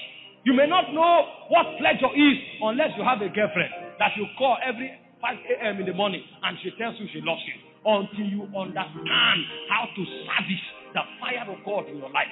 Abraham came to a point in Sikhem and he understood that for him, pleasure was the way of altars. So he began to litter everywhere with altars. And in Genesis chapter 18, from verse 1, the Bible said Abraham saw men standing in the plains of Mamre. Instantly he knew that these ones are my family members. He didn't need anybody to introduce them. He said, sirs, come. Instantly he prepared a banquet because these ones, they don't look like the men in Mesopotamia. These ones came from heaven, and by altar, he has built a new fraternity. So when he saw them, he knew that these ones are my fathers. These ones are my brothers. He invited them into the house. Immediately, he went and created a banquet. He had known something that could not be taught him within the borderlines of mortality.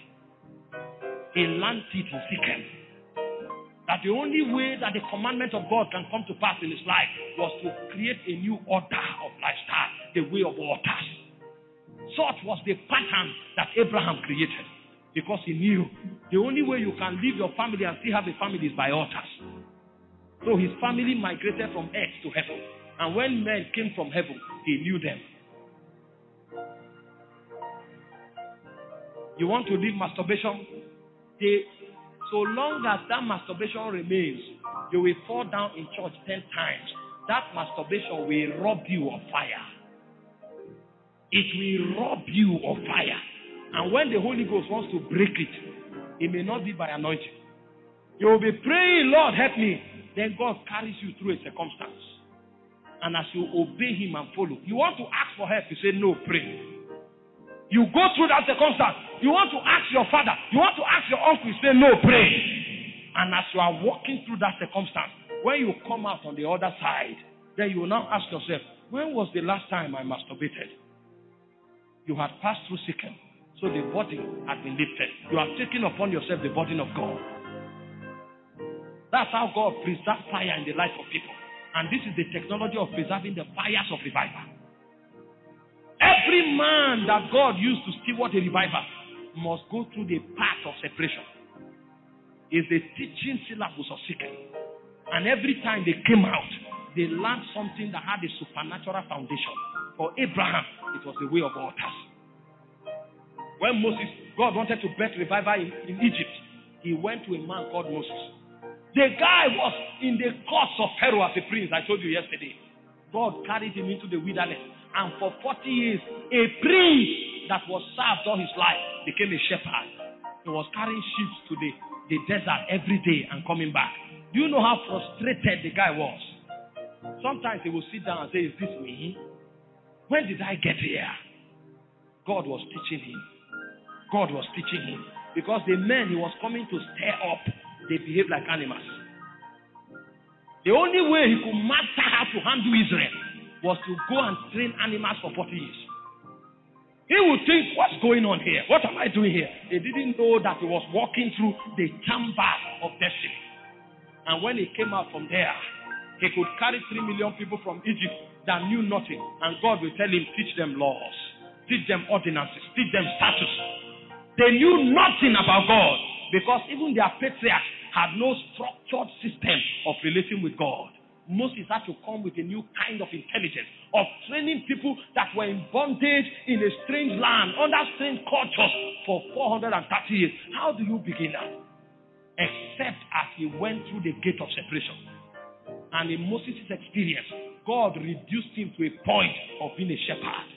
That was when he gained the skill that was needed to activate a revival.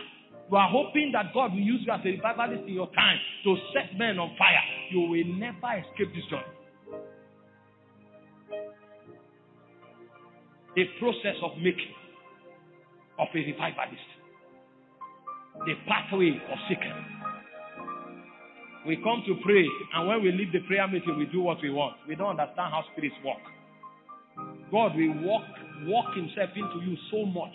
He will chisel your soul until a point come when, even when you cough God. You don't know how you get there, but you have walked with him until nothing else counts. Everything that was important to you, God breaks it off your life. For Paul, God appeared to him in an open encounter. Hope you know that all these men had graphic encounters with God. So encounters don't create revival. It is walking through process that brings about the ability to orchestrate revival. All of them had encounter. Abraham had encounter with God in Mesopotamia. There was no revival. Moses had encounter with God in Horeb. No revival. God walks himself through a man. Paul said when he pleased the Father to reveal his Son in me, I conferred not with flesh and blood, but I went into Arabia. What do you mean? Jesus has been revealed to you. What are you separating yourself to do again? Because process has to come in. And when he came back from Arabia, everywhere he went to and spoke, they said, this one is a God. They said, the gods have come among men. You violate process, you want to become something. You are a joker.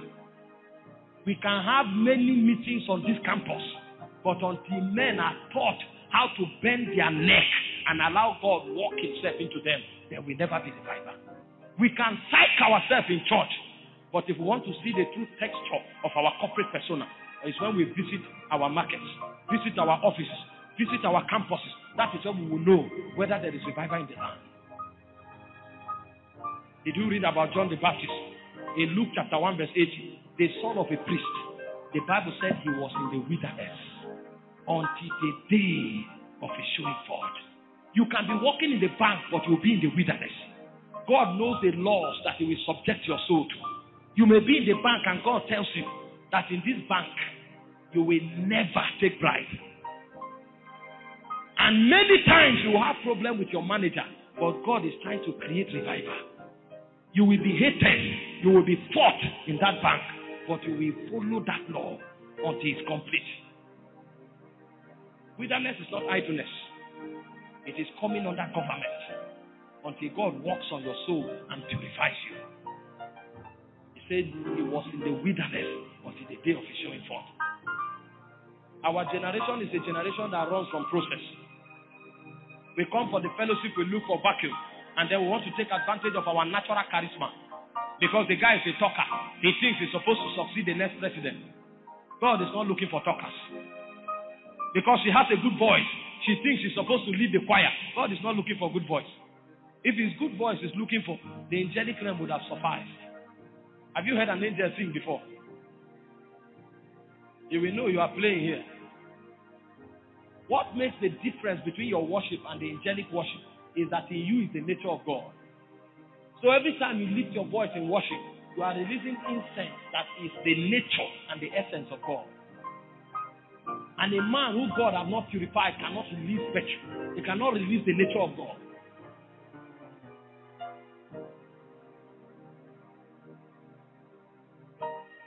We teach men to bring their shoulders so that God can put his burden. That's when there's hope for a generation. What burden are you carrying for the Lord? You cannot trigger a revival. You can never trigger a revival.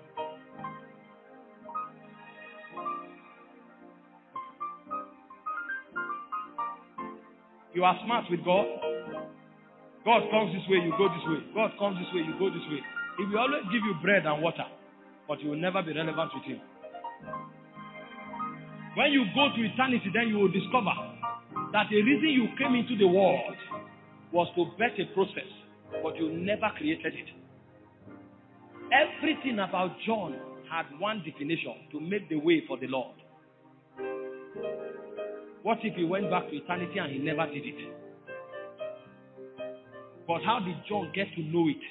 It was in the pathway of process. He said, the one that appeared to me, the same said unto me, upon whomever the Spirit descends and rests is the Messiah. So John did not come baptizing because the Pharisees were sprinkling water on people. They called him John the Baptist because it was a new strategy, never existed. And the quality of his work was not the way it was because it was novel. It was the way it was because it was by instruction. It was by commandment. The reason he was baptizing was because it was a strategy of identifying Jesus. So he didn't come to do it because everybody is doing it.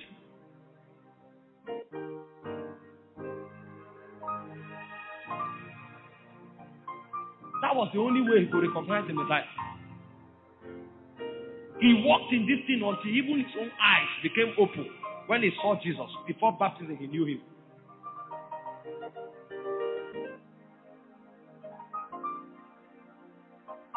What we call growth is strange. We call growth the number of cars we have. Then spirits will come and they'll be wondering, this guy is a prophet. He has not scratched 1/10 of his prophetic calling. And he says he's made. The angels that walk with you will stand like this. This guy is supposed to be a governor. Look at him selling clothes in a bar. He has not even noticed that this thing is on his life. Then the angels will look at you and shake their head. And then you go for meeting, you do like this. And they say, who are you? You say, my name is Nathaniel. I'm studying biochemistry. I'm in 300 level.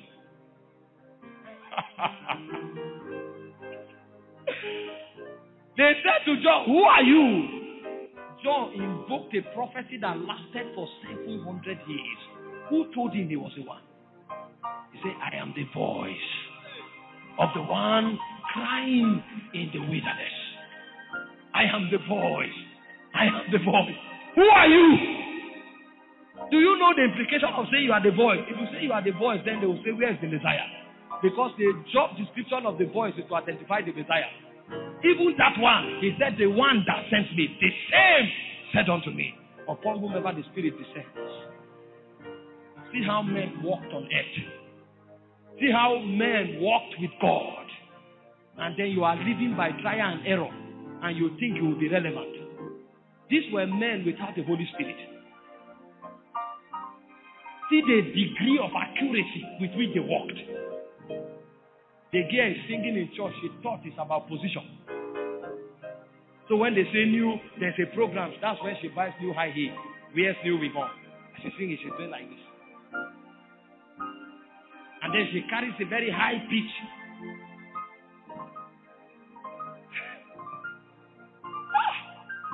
Meanwhile, like I always say, inside that girl's voice, there is something God planted. So that every time she lifts her voice to heaven, the angels that activate the gifts of the Spirit begins to walk. So every time that girl sings, a prophet is supposed to arise. A healing evangelist is supposed to arise. But she has been singing in church for 20 years. Not one gift has been activated. Because she thought it was about skill. So she sings the song, she tweaks it, she tweaks it. She bends her voice. She does the tone. And they say, oh boy. Sarah, you gave voice. They say, it's a crystal girl. Meanwhile, every time she carries the microphone, all the angels are at large. They are waiting for her to touch him so that they can begin to walk. But those angels have stood for 20 years. None of them have walked. Now, even when she's singing, they are relaxing. They know she can't touch him. The day revival begins, that day she may lose her voice because she was praying in tongues for 10 hours. But she comes to church as she said, hallelujah. People begin to see in the spirit. People begin to see. People's hand, oil begins to flow. That day she has come alive in Zion.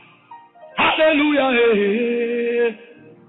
Shout hallelujah. Hallelujah. Hallelujah. Hallelujah. That day nobody may be excited. But somebody will leave that meeting. And then the person goes to the hostel. And they say, Nathaniel is sick. And then suddenly faith moves in his spirit. And he says, be healed. That faith that was stirred in his spirit, it was the voice of that girl that activated that faith. Because she has come alive. The guys entered the family. In their family for the past 9 years, every 2 years somebody dies. And today for the first time, he enters the house. And then he just feels there's something by the door. He has never had that perception. But she attended this meeting where this girl was singing. And his spiritual senses was activated. And he goes to the house. And then he shuts the voice of that altar. And death ends. Because a girl discovers her potential in the spirit. At every time she sings, she activates gifts. So for that girl, when she's coming for the crusade, others may be making their hair. There's nothing wrong with it. She can make hers. But before she comes to that microphone, she will make sure that her spirit is saturated with the Holy Ghost.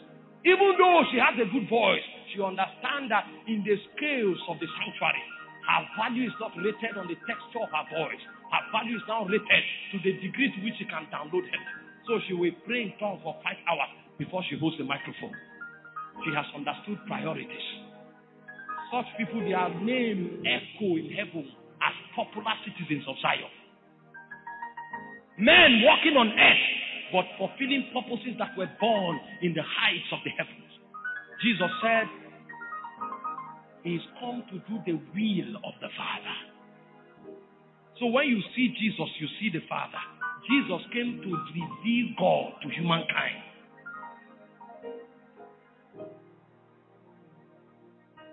Why are you here? Everything you pursue is legitimate, but it will not count unless you find out what God wants you to do.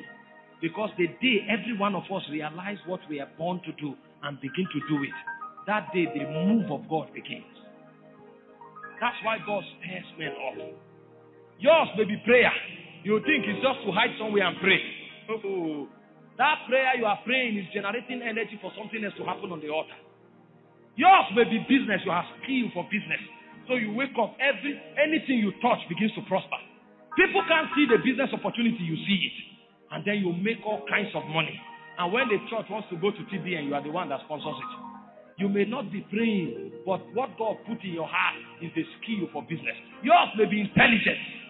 You are in the lab 24 hours, discovering things. Revival. Yours may be on the political corridor. You know how to manipulate power. So you are the one that will pass the bill that the church should become an institution. Revival. This is not pulpit we are talking about. This is the move of God. Because men have gone through the pathway of process and they have discovered who they were. When God appeared to me and told me he will make me an apostle to the nations, I was 12 years old. I thought that will happen the next day. My training process took more than 13 years. The last one that happened to me, sir, my friend, we were living together in the same house. We're in a 2-bedroom apartment. He had 1 bedroom, I had another bedroom. Both of us were sons of Apostle Orokpo, a very good man. Till today, if I would point at somebody and say, this is my elder brother, he's the one. He was the one God used to chisel me. This guy runs a campus church. And when God began to separate me, I started going on periodic fast, 21 days fast, 21 days fast. I was running the schedule until I hit somewhere in the spirit.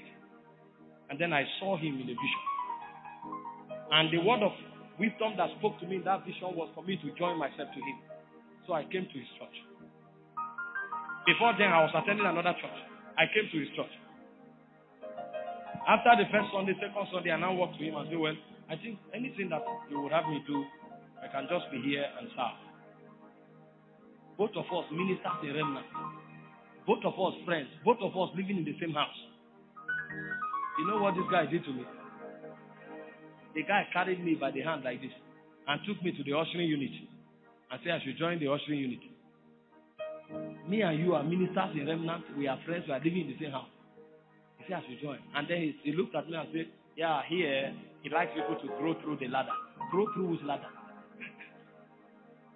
Me and you are starting at Apostle Orokpo. You are saying I should grow through the ladder in the campus church. I had my master's degree. This guy was still a student. I came to church and then I only wore suit, double-breasted suit. I will come to church, I will stand like this. They will now say, hey, brother, come. Then I will realize I was the one. And I will run and collect the offering basket. As I'm giving the offering basket, I'm in another world. Is this me? What's happening here? I don't know where to put my face. And then the worst part, they will have program and invite ministers or eminence who are my colleagues. And then when they come, see the way this guy is standing, I will stand like this. That was in 2017. That was when I understood that there was a place that is deeper than doctrine. You think you are humble, you think you are broken, you think God wants to use you, you are a joker. I did that thing for 1 year, 8 months. That was when God now touched his heart. Then I will come to church and say, no, I should sit with him in front. I wanted to say no. What do you mean sit with you in the front? After you have humiliated me, you now say, I would have failed the test again. As I wanted to utter it, the Holy Ghost moved in my soul. And I respected myself quickly. But a point came, as I did that thing for like 6 months, it became normal. I will be serving, I won't even notice how many. Sometimes they will organize a meeting, I will go and preach. Some of his brethren will attend. The power of God will scatter everywhere. They will come to church, they'll say, sir, sir, sir. They will be so, is this you? Is you?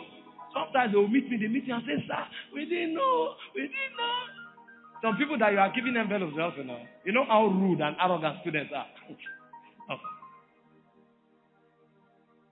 1 year, 6 months, God was purifying my soul. And it was my brother he used. This is a very good man, loving and humble personality. But God moved in his heart. He said, put him in the ushering unit. I was there for 1 year, 6 months. Somebody said, seeking. It's called seeking. The teachings of body, the dealings of God.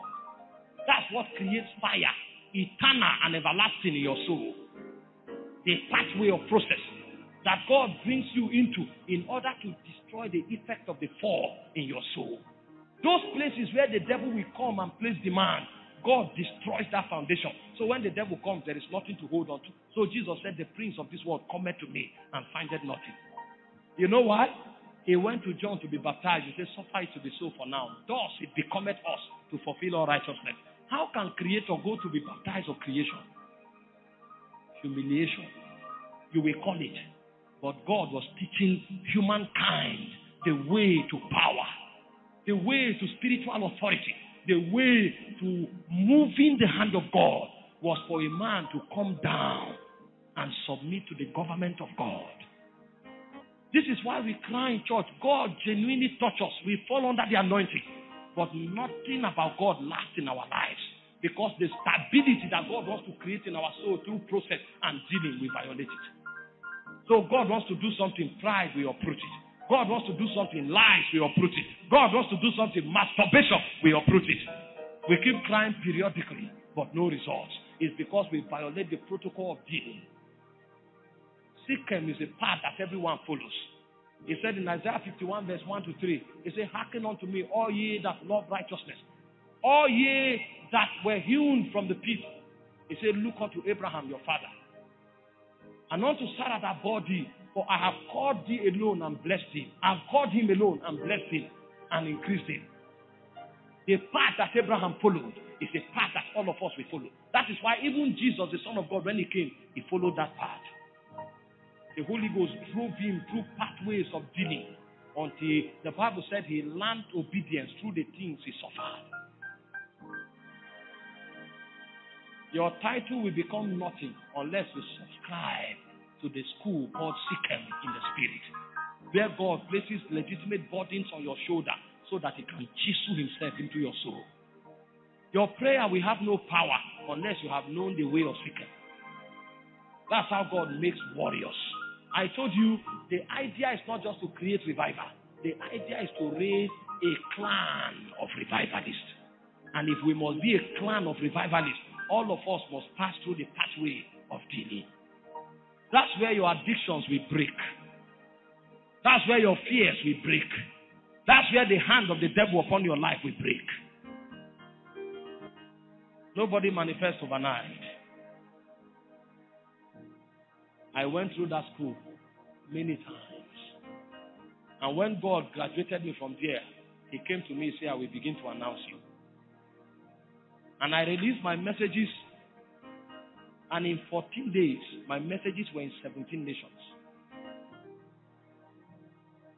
17 nations of the world. In 14 days, I received 4 invitations in the US. What was I saying? It's the same thing I was saying for 13 years. But after process was complete, God now released the angels, and they began to blow their shofar in the spirit. So when you say Jesus is Lord, people hear it and it echoes into their heart.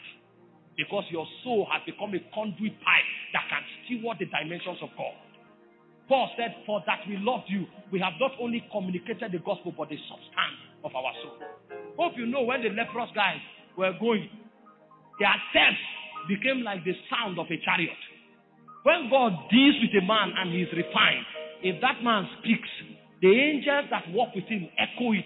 They echo it through the earth. Did you read about Jesus? After he left the mountain of temptation, the Bible said his fame went abroad. That's why John could speak from the wilderness and the whole nation will go to him. There was a mystery in the spirit that was amplifying his voice. And every time he spoke, the angels gave it 1,000 voices. So one man speaks, it becomes like the voice of many waters. You will carry the biggest speakers in your conference, and you will scream and speak in tongues and shout.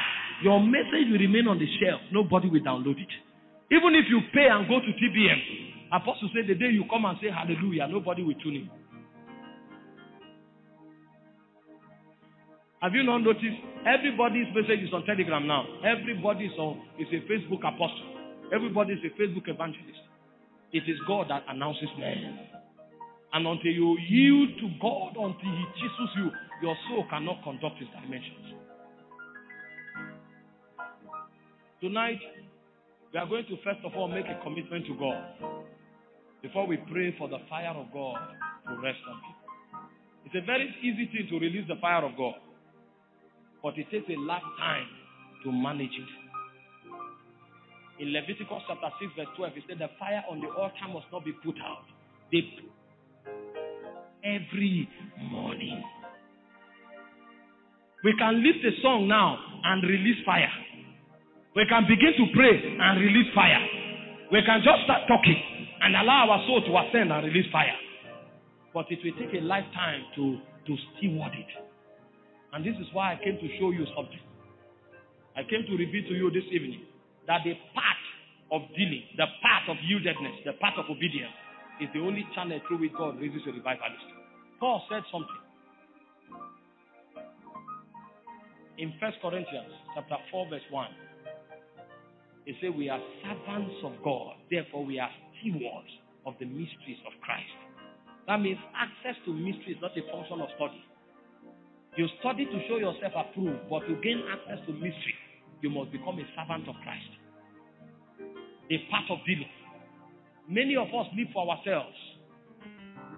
If we take a census, you'll be shocked that there are some people here that the Holy Ghost have been troubling for the past 3 months to pray every night.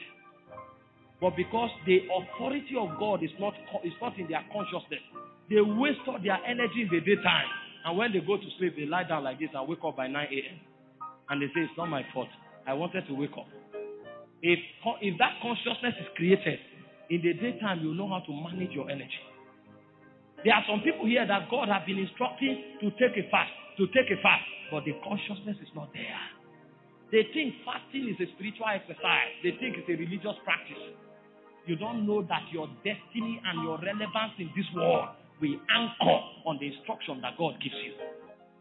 For Noah, He said, build an ark. For Abraham, He said, get thee out of thy father's house. For Moses, He said, go to Pharaoh. If they had violated any of these instructions, they would never have been relevant. That instruction you think is a religious activity, that may be the only thing that will define your destiny. The glory and the beauty of your life, everything God can do with you and through you, may rest on that instruction that you have violated. Many of us are violators of instructions. Many programs, many crusades, many activities, but little obedience. This evening, I want us to make commitment. I have to keep it calm so that I'll be able to talk for this long. If I allowed my soul to ascend, by now I would have been screaming and shouting. Thank God there are still many days for the conference. Perhaps you are here this evening, and there's that one instruction that God has been on in your life. One, you have not been able to obey. I came to tell you this evening that what will define your life is encapsulated in that instruction. You want your life to begin to have... Come forward, let's pray together and ask God for the release of grace, so that that thing that He has been echoing to you in your bed chamber that you thought was a religious instruction, you will begin to commit your life to it today as if everything depends on it. And I tell you the truth, everything depends on it. Everything. It's only God that makes men in this kingdom. And over again, the Bible has revealed to us these patterns consistently.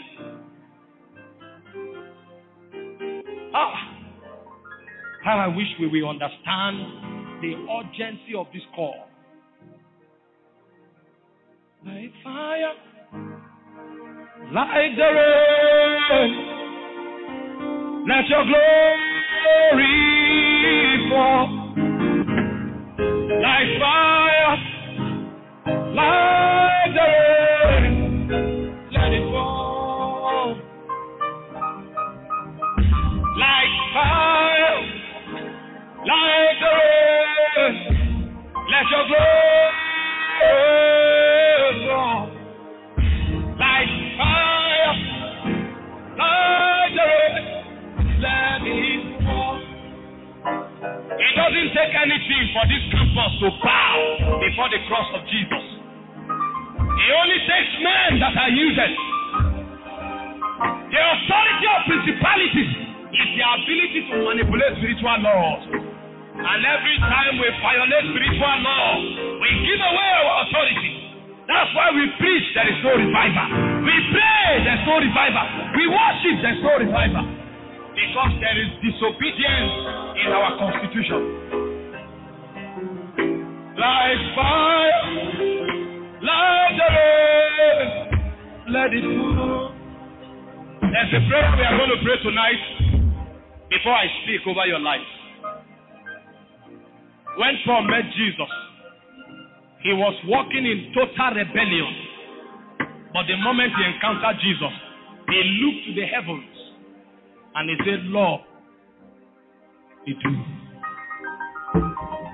And instantly, God began to speak his destiny into time. He said, it is hard for you to kick against the pricks.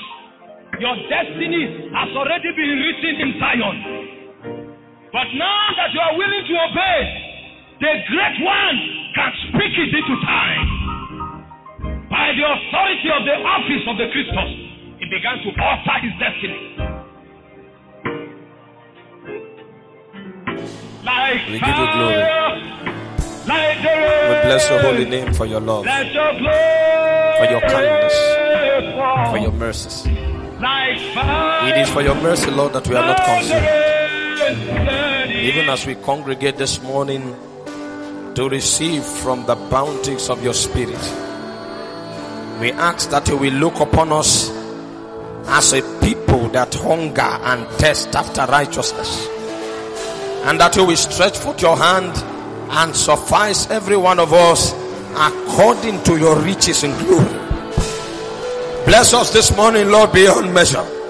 By the instrumentality of your word, bring us light, bring us wisdom, and cause us to be carried on the wings of your Spirit, even to the very depths of life. So that as we depart, Lord, we will go with the essence, the fervor, and the energy of your realm to change our world for good. Thank you, Father. We give you glory, we give you praise.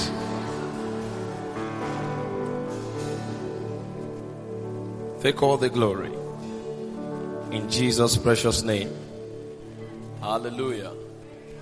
Praise the Lord. You may be seated. God bless you. This is a morning session. Let's keep it calm. Let's keep it calm. Oftentimes, the temptation of swiftly tuning into the power of God is always there, especially when the hearts of people are open. But like we received the charge from the president, it's the word of the Lord that orchestrates a transformation in the hearts of men. And every generation that is bereaved of the revelation of the word of God is a lost generation. It doesn't matter the move of the Spirit or the dimensions they walk in. The word of God is the boundary of preservation for a generation. And the heritage of God is communicated to a generation through the instrumentality of his word. And so this morning, we'll be trusting the Lord to instruct us in his ways, so that the least one among us will become as strong as David. Hallelujah. Praise the Lord. Glory to Jesus. Your conference is tagged the Holy Mountains. This morning we are going to look at a little bit of definition of terms. It's by evening that I will look deeper into the dynamics of the tag for this conference. I will just take for granted that everybody knows what we are here for. And on the strength of that, bring some very quick definitions, and then we'll go home and prepare our spirits for the evening service. The evening service will be an impartation service. There are lots of things that we can communicate cognitively, but when you interact with spirits, it's the experience of their reality that translates to relevance. So if you don't touch the essence and the reality of a spirit, everything you know is just a cliche. And you may be very bold and proud about what you say. It will not translate to any difference on the landscape. So in the evening, we'll see how, by the help of the Holy Spirit, we will be communicating knowledge as a body of spirits. Hallelujah. Praise the Lord. So, we'll look at the concept, and then we'll look at how we can journey into the place of the holy mountains in the spirit. And then we'll look at the operations that characterizes the holy mountain.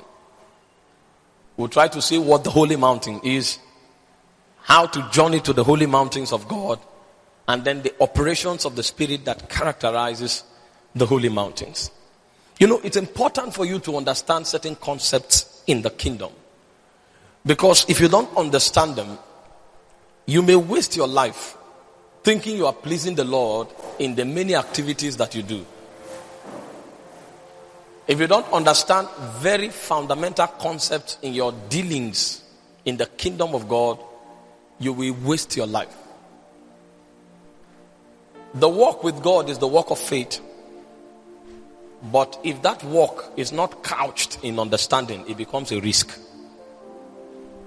Because you may journey to the end of the tunnel and discover you walked in the wrong direction and you wasted your life. We are in a generation where everything that is spiritual is characterized as an emotional operation.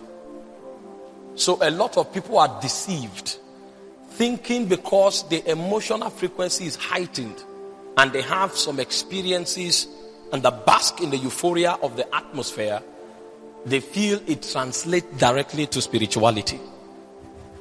Yes, spirituality impacts the emotion, but it is not an economy that runs on the frequency of your emotions. The pillars and the blocks upon which the strength of your walk with God is built must be well defined, and the very facts of spirit realities must be very well defined before whatever you do can translate to meaning. Else you'll be taking a risk that you have not very well quantified. You see, spirits are not men. Their ways are different. So it's important for you not to walk with spirit on the strength of assumptions. Your assumptions may look very logical and intelligent, but that they are intelligent does not mean they are spiritual. For example, men consider love as affection, and love is demonstrated by the exchange of affections. And on the strength of our affection, we can even furnish it with gifts. But spirits have nothing to do with affection when they talk about love. When you deal with spirit, love is obedience. So that will reveal to you how worlds apart the operations of men and spirit are. Your affection may become the greatest definition of your love, but for a spirit, the degree to which you love him is the degree to which you obey him. So Jesus said, if you love me, keep my commandments. Because he is talking from a height in Zion that only the spiritual can discern. That's why he said the natural man cannot understand the things of the Spirit of God, because first of all they are foolishness unto him. He said neither can he know them, because they are spiritually discerned. That it sounds logical does not make it spiritual. What makes it spiritual is the substance of life that is furnished from the Holy Ghost himself. And everything that is void of the impartation of the Holy Spirit has no place in eternity. You may carry it out with all your power, but it will not strike a chord where it matters. And even spiritual activities like prayer are useless if they are not couched in the realm of the Spirit. The name of Jesus is useless if it is not demonstrated or released in the Spirit. Your praise and your worship is useless if it is not conducted in the Spirit. What makes the difference is the realm from whence you are speaking and the one who furnishes the utterance. That is why a lot of people run into all kinds of contradictions, because the faith preacher comes to them and say, if you say in the name of Jesus, the mountains will move. But have you not checked that you have said the name of Jesus for many years and your mountains are becoming bigger? Sometimes we go to God in our contradiction and we honestly tell the Lord, we believe. And truthfully we believe. Sometimes we can even risk our lives because we know we believe. But why is there no difference? Because we don't understand that spiritual economies do not run on their reasonability. They run on the strength of their spirituality. And spirituality is a reality that is furnished by the Holy Ghost himself and carried out in the Spirit. The Bible said in John chapter 4 verse 24, it said, they that worship must worship the Father in spirit and in truth. You know, preachers have interpreted that scripture to be worship in tongues. It's not tongues. If you look at the original translation, it means to worship the Father, you must enter into the Spirit and worship in the Spirit. That is the literal translation. But very few understand the way to the Spirit. So we carry out spiritual activities in the flesh. Everything that is flesh is corruption. If the name of Jesus is altered in the flesh, it's corruption. If the word of God is quoted or ministered in the flesh, it's corruption. What animates the word and brings it to life is the Spirit. That is why the life of Jesus is constantly characterized by Spirit-based operation. Jesus was the Son of God, full of authority, but he did nothing in his authority. The Bible said in Luke 4:14 that he returned in the power of the Spirit. In Acts of the Apostles chapter 1 verse 2, the Bible said after that he had given commandment to the apostles by the Spirit. Even the ministrations of Jesus were in the Spirit. That's why he said in John 6:63 that the words I speak, they are not intelligent words, they are spirit and they are life. So when Jesus comes to you, his goal is not to alter something that is novel. His goal is to alter a word that is coming from the womb of the Spirit. You see, the revival that is coming is going to be activated by the utterance of the Spirit. But because utterance have become the catalyst that the Holy Ghost wants to use for this revival, a lot of people are out preaching the gospel in verbose and very articulate English language. It is not a function of English language. Utterance is a word that is energized by the Holy Ghost, a word that is bettered from the womb of the Spirit. That is why when you hear a word that is an utterance, it stirs hunger in your spirit, it empowers your spirit, and it quickens you to enter into the Spirit. Everything Jesus did was in the Spirit. A lot of people are sick and then they keep quoting, by his stripes I'm healed. I heard a strange word from Benny Hinn that shook the foundations of my faith. He said that it's in the Bible does not mean it is yours. You lay hold on it in the Spirit before it is yours. People are quoting by his stripes, they are healed and they die because they are quoting it in the flesh. It's not real to them, but they believe that by saying it over and over or getting emotional about it, sometimes we even begin to cry and we shut down our reasoning and then we are nodding our head. That you say it quick does not energize it until it becomes real, and it can only be real in the Spirit. Even the sacrifice of Jesus, having satisfied the claims of divine justice, was not accepted. The Bible said in Hebrews chapter 9 verse 14 that he, after the eternal Spirit, it was offered, he offered himself up by the eternal Spirit. Jesus understood that without the Holy Ghost, there is no reality that can be animated. Everything done outside the womb of the Spirit has one name. It's called flesh, and the destination is corruption. Many Christians don't know anything about the Spirit. When we speak about the holy mountains, we are talking about the womb of the Spirit. We are not talking about a hilltop. We are talking about the place of the presence, where the Holy Ghost and his reality have absolute authority for operation. There are few Christians there. We are many in church, but there are few in the spirit. And that is why we talk a lot, but very little happen. We boast in the name of Jesus, but our life is a statement of a contradiction of the things that form the canons of our faith.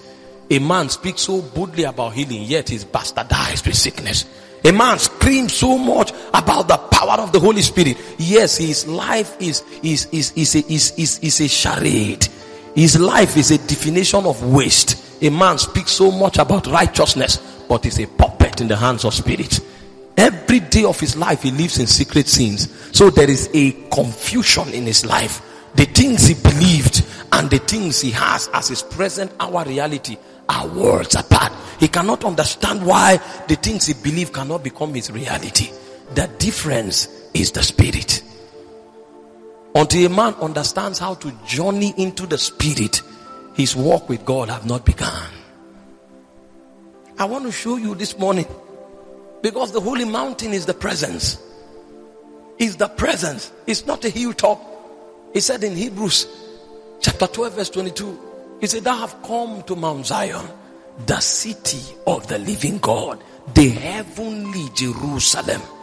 It's not a scripture to quote, it's an experiential location in the spirit.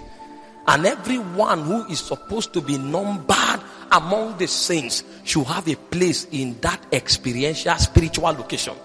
If you have not come to that spot, every activity you carry out in time will not appear in the radars of Zion.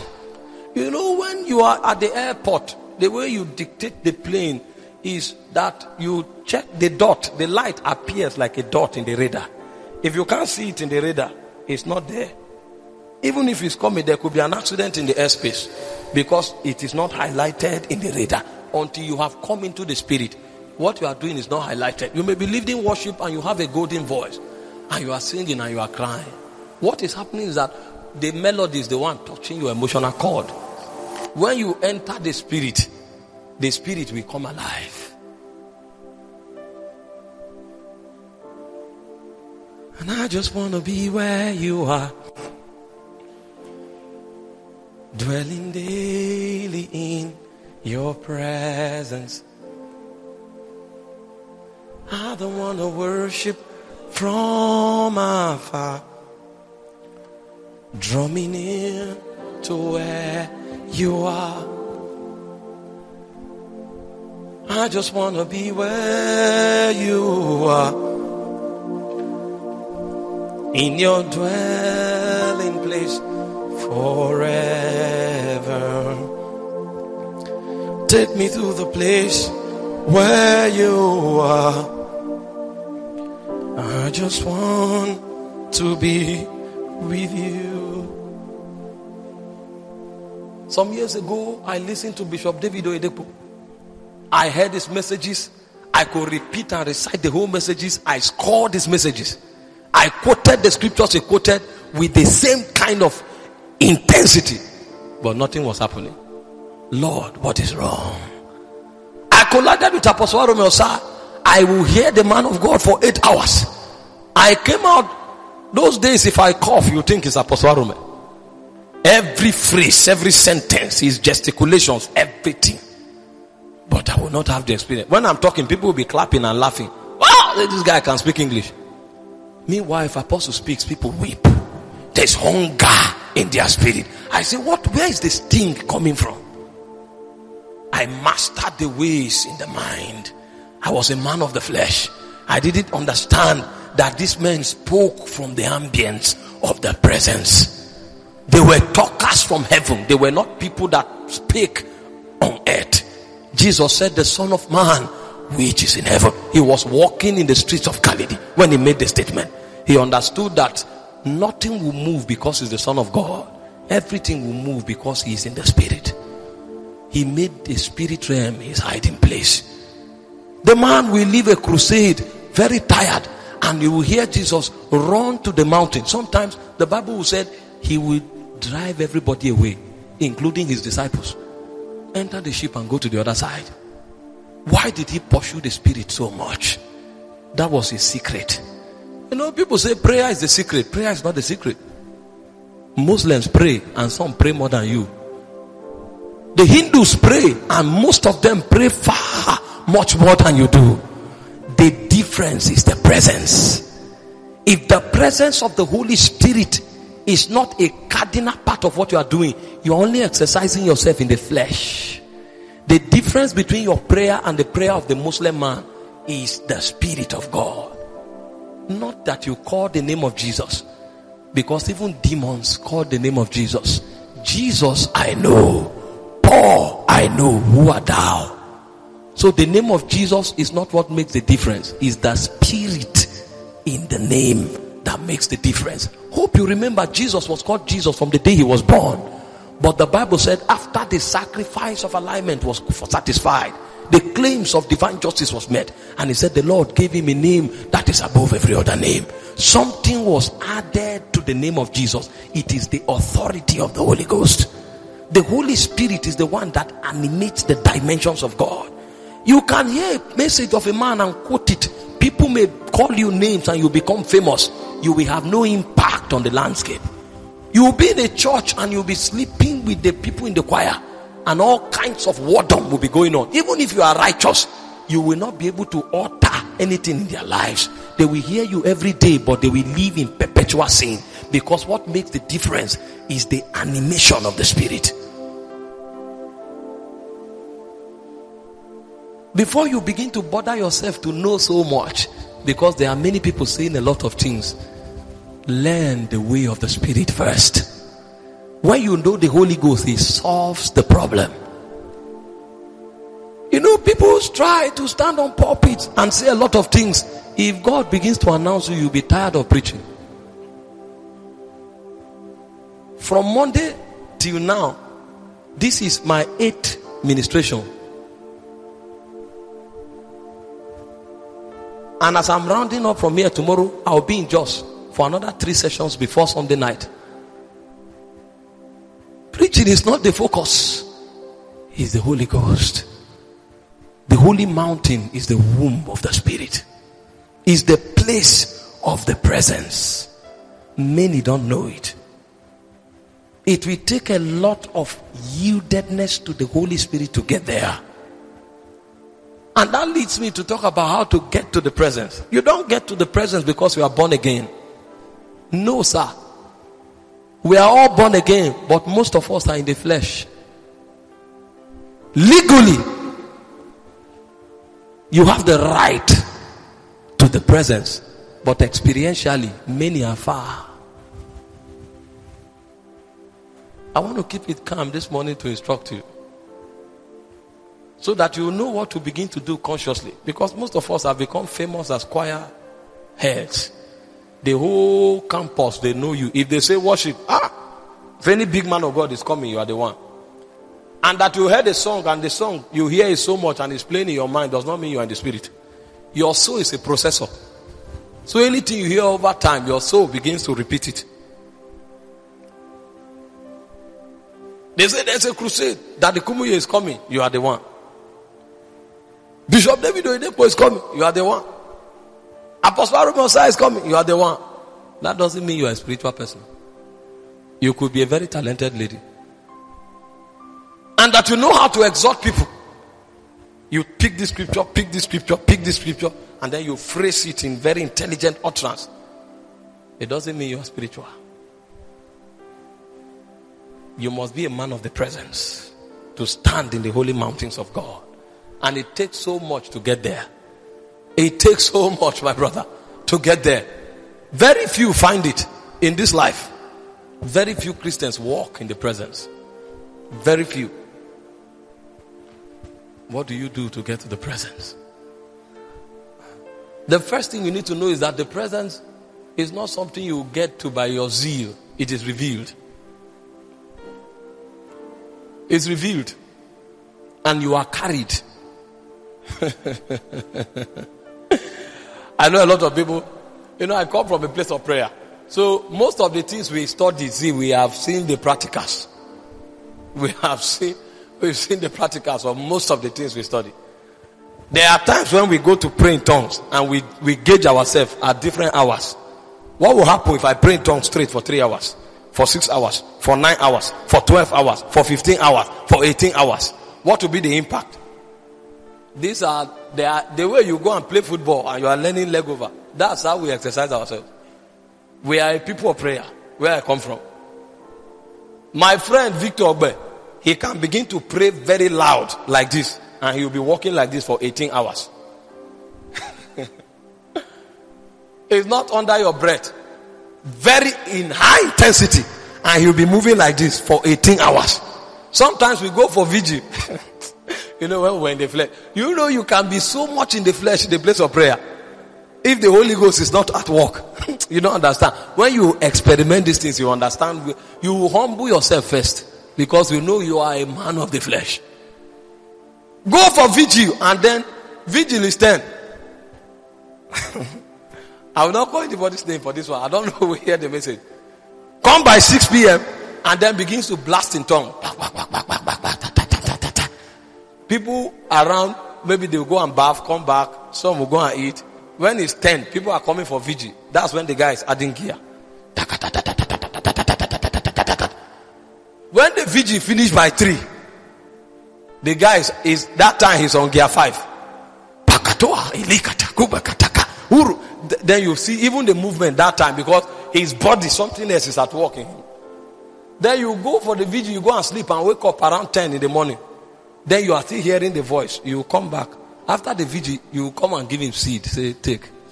Something. There is something at work in your life. Because you know that it is not within the regions of mortality to exert such capacity. It must have to be by the technology of a spirit working within him.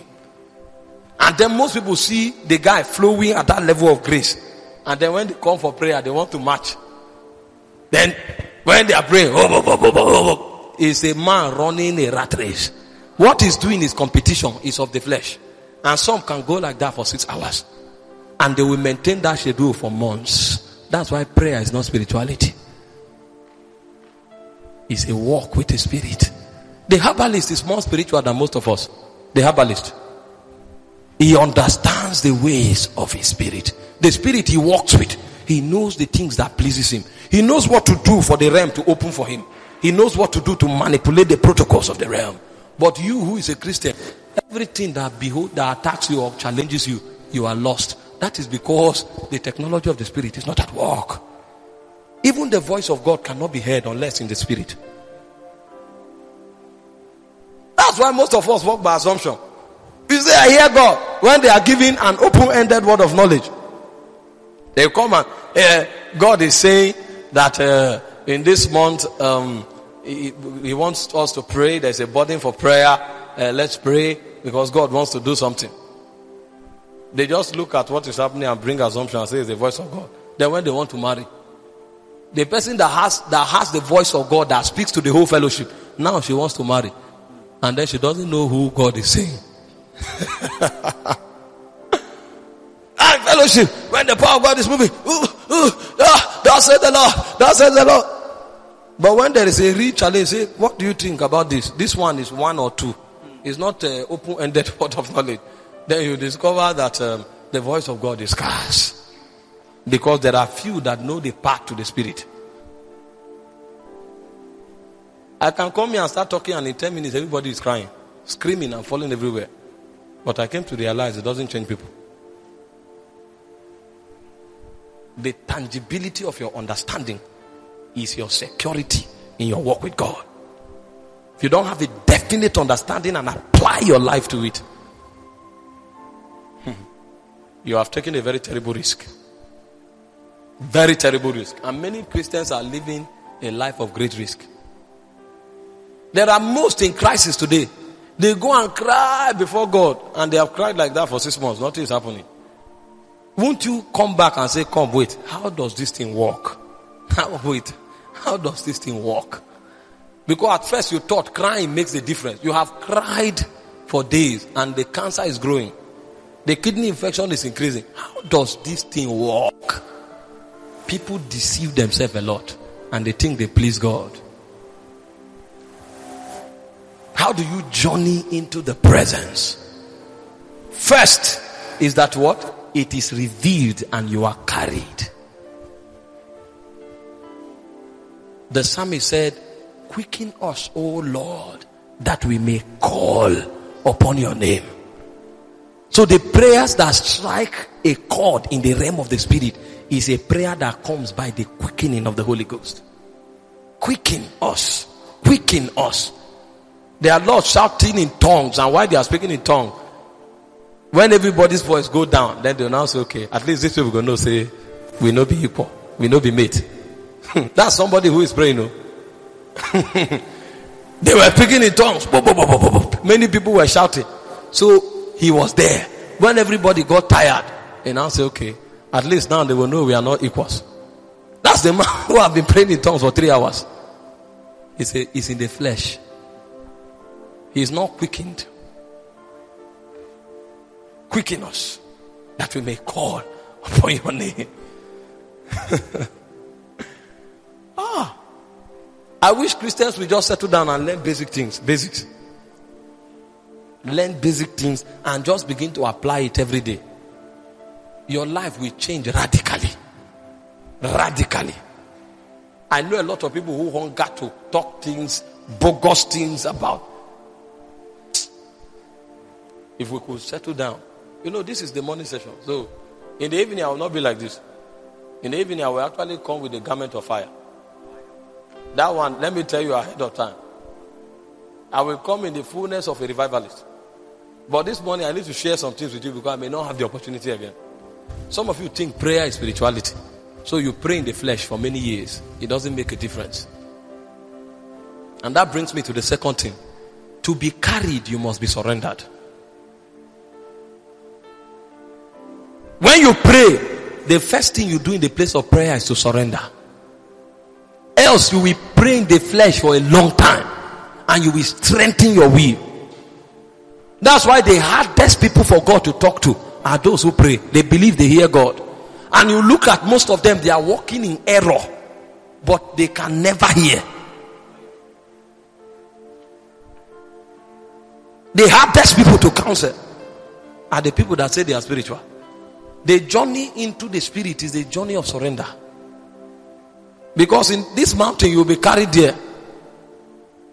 You labor in the flesh. The Bible said the labor of the foolish wearies every one of them. Because they know not to enter the city. The reason your process takes long is not because process lasts for 10 years. It's not because process lasts for 15 years. And it's not because process lasts for 3 years. There's no formula to it. It is when you yield that your process ends.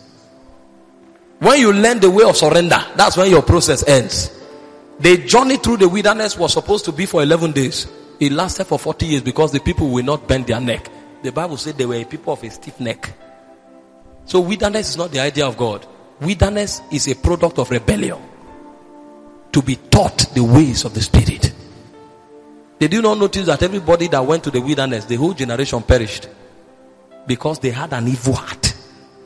It was only Caleb and Joshua that came out. Every other person that made it was born there. They didn't know the ways of Egypt. See, Christian, wilderness. Process is not time-based. Process is obedience-based. If you are not yielded, your own process will be 20 years. So don't bring your process as a doctrine. I don't want to hear it.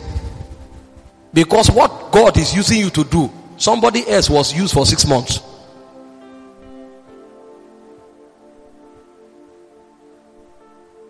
But in Nigeria here, because of our arrogance, most times it takes an average of 10 years. Because the guy will not hear. He will never hear. He will never hear. He wants to move in power. Come for meeting. The Holy Ghost say, calm down. Tell the people about my love. But everybody heard of him. They came. How will they come? And then he will not move in power. And then Holy Ghost, move. Then Satan is wise. He will inspire a lot of things to happen. And then 1 or 2 people fall down. And they are shaking everywhere. And they say he's an apostle of power. Well, the last time I read the Bible, power is not a product of people falling down. There are threefold operation of power. 1 is deliverance from the power of the devil. 2 is healing. 3 is working of miracle. 4 is faith. So that your meeting that 30 people fell down, how many people were healed of tangible infirmities? How many were delivered from the powers of the devil? And many months we came back and we say, this one was an immoral person, but now she's burning. Because the transforming power went into that person and broke the cords of darkness. Rebellious generation. We are so arrogant. Because there are books available online, messages online. We read this message, hear this one, and then we come to say it. And then you see a 10-year-old boy come on Facebook and is challenging Benny Hinn. You think spirituality is about knowledge. It's about experience. How much of God have you experienced? That thing Bishop Wede will say, it's wrong. How can he say that? Come on. We respect these people, but come on, man. And this guy has never even read the Bible. He doesn't even have the discipline to sit down and read the Bible. He heard one quote from one man, heard another quote from another. We need to be helped. We need to be helped. That's why the way of surrender is scarce. It's difficult in our time. There are many who don't know how to surrender. The Holy Ghost, we hold them on the neck. You can't walk. You can't be relevant with God. Because relevance is not even a function of what you are doing on earth. What you are doing on earth could be by the agency of a devil. They came to him. They say, we worked miracles in your name. He said, away from me, workers of iniquity. So the devil can help you to carry out miracles. They are called lying wonders. Even what you call casting out devils, there is exorcism, where demons can cooperate with themselves to deceive you and make you feel you are healing a deliverance minister. So you came, you say, get out. The demon will tell, just go. Meanwhile, he has bound you in perpetual immorality. So you are living immorality, you say, but I'm casting out devils. Come on, the anointing is working. You don't know that demons are cooperating to put you in bondage so that you will never amount to anything in God. The way of surrender. For you to be popular among the immortals on earth, you must be completely broken. He said, as a prince, thou have power with God and have prevailed. How did he become a prince? Not because he was a custodian of the Abrahamic blessing. He became a prince because he was broken. The guy was blessed before he left the house. But when he encountered the angel of the Lord, they wrestled all night. When his flesh was dealt with, he now realized that even though the blessing legally was already spoken over him, he had no apprehension of it. He now said, I won't let you go until you bless me. That's why most of us have power, we will never manifest it. And the angel touched his thigh bone and broke it. That was from the day the man leaned on his staff. He needed a support. The day he began to lean on a support and his confidence moved from himself, that day in heaven he became a prince. His coronation came on the strength of his brokenness. As a prince, thou hast power with God and have prevailed. Is the journey into the spirit realm. Is the journey of surrender. You know that you are born again does not mean you are there. The only thing that was revealed to you when you got born again was the resurrected Jesus. So it's the revelation of the resurrection that implants immortality in your spirit. That's why at salvation, you were not asked to go and repent from all your sins. They just told you to believe that Jesus rose from the dead. And that was what you confessed. That means you believe that in Jesus there is power over death. And on the strength of your faith in the immortality of Jesus, the same economy is communicated into your spirit. The reason most times you go for crusade and they say, come and rededicate your life, is because at salvation you actually carried out two confessions. The first confession you carried out was the confession of the immortality of Jesus. That's the resurrection. The second confession is the confession of the Lordship of Jesus. One is once and for all. The other, you will repeat it many times. Because in the area of every area of disobedience, when you realize the Lordship of Jesus, you confess him again and then you surrender again. The day you got born again, immortality was planted in your spirit, but your soul was rebellious. So as you go, the Holy Ghost say, don't lie again. Then you say, Lord. You go and say, don't fornicate again. You say, Lord. You go and say, don't steal again. You say, Lord. You go and say, begin to fast and pray. You say, Lord. So the confession of the Lordship is perpetual. That's why repentance is after remission of sin. Every time you bow again from your old way, you are confessing the Lordship of Jesus. It's a journey of continuous surrender, because there will be a progressive instruction of the Holy Ghost coming in your direction if you are healthy in the spirit. Unless you are not healthy. If you are healthy, you will keep hearing. The Bible said, therein is the righteousness of God revealed from faith to faith. So as you go deeper in the kingdom, you will receive new laws. Maybe the day you give your heart to Christ, eating in the morning is not a crime. But now God is conferring responsibility on you. So it will be a sin for you to eat. That is not a doctrine. It's organic life. It's relationship. That's why Samuel said, I will not sin against the Lord by not praying for you. For Samuel, if he doesn't pray for Israel, it's a sin. Because therein is the righteousness of God revealed. There is the general righteousness of God, and there is an ordination-based righteousness. Because you are a prophet, God will tell you will pray every night. For you to be accurate with God, you must pray every night. That one is so that the weight of your calling can manifest. Is the journey of surrender. The journey of surrender. Many don't know it. That's why we are arrogant. But when you find it, you become a prince. You pursue men of God, you think that's the way. It's a lie.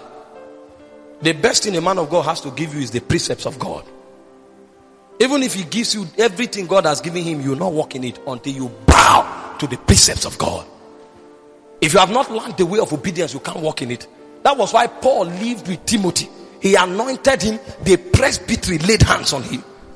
But he told him to fan it to flame. He gave him instructions to bring those things to pass. The whole presbytery that represented the government of the church in their day, they laid hands on Timothy, because it was obvious that everything God had in mind, Timothy was the one to carry out that heritage to the next generation. It was not in doubt that he was the lead among every other young person rising. At the age of 17, he was ordained a bishop of Ephesus. Hands were laid on him, gifts were imparted, but it will never manifest until he learns the path of surrender. The journey of surrender is the journey into kingdom relevance, but very few find it. As a prince, thou hast power with God. The revelation you received on salvation is the revelation of the resurrected Christ. If that is all you have, you will never walk in the presence.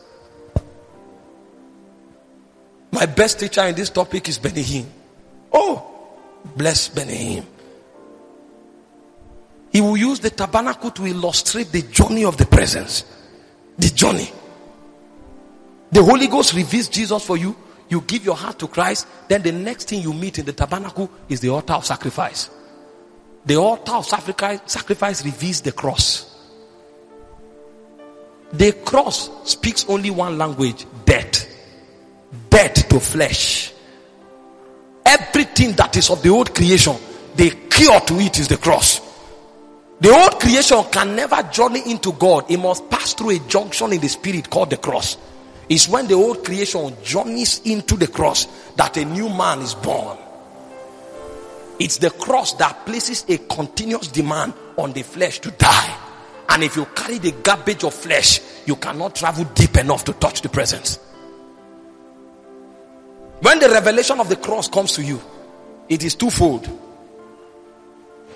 The first fold shows you the dimensions of iniquity and the possibilities of the fall. So it orchestrates repentance in your spirit. A man who has not been given the revelation of the cross doesn't repent. Most of the thing we call repentance is in the flesh. That's why we are telling God that we will not lie again. The next person you speak to, you lie.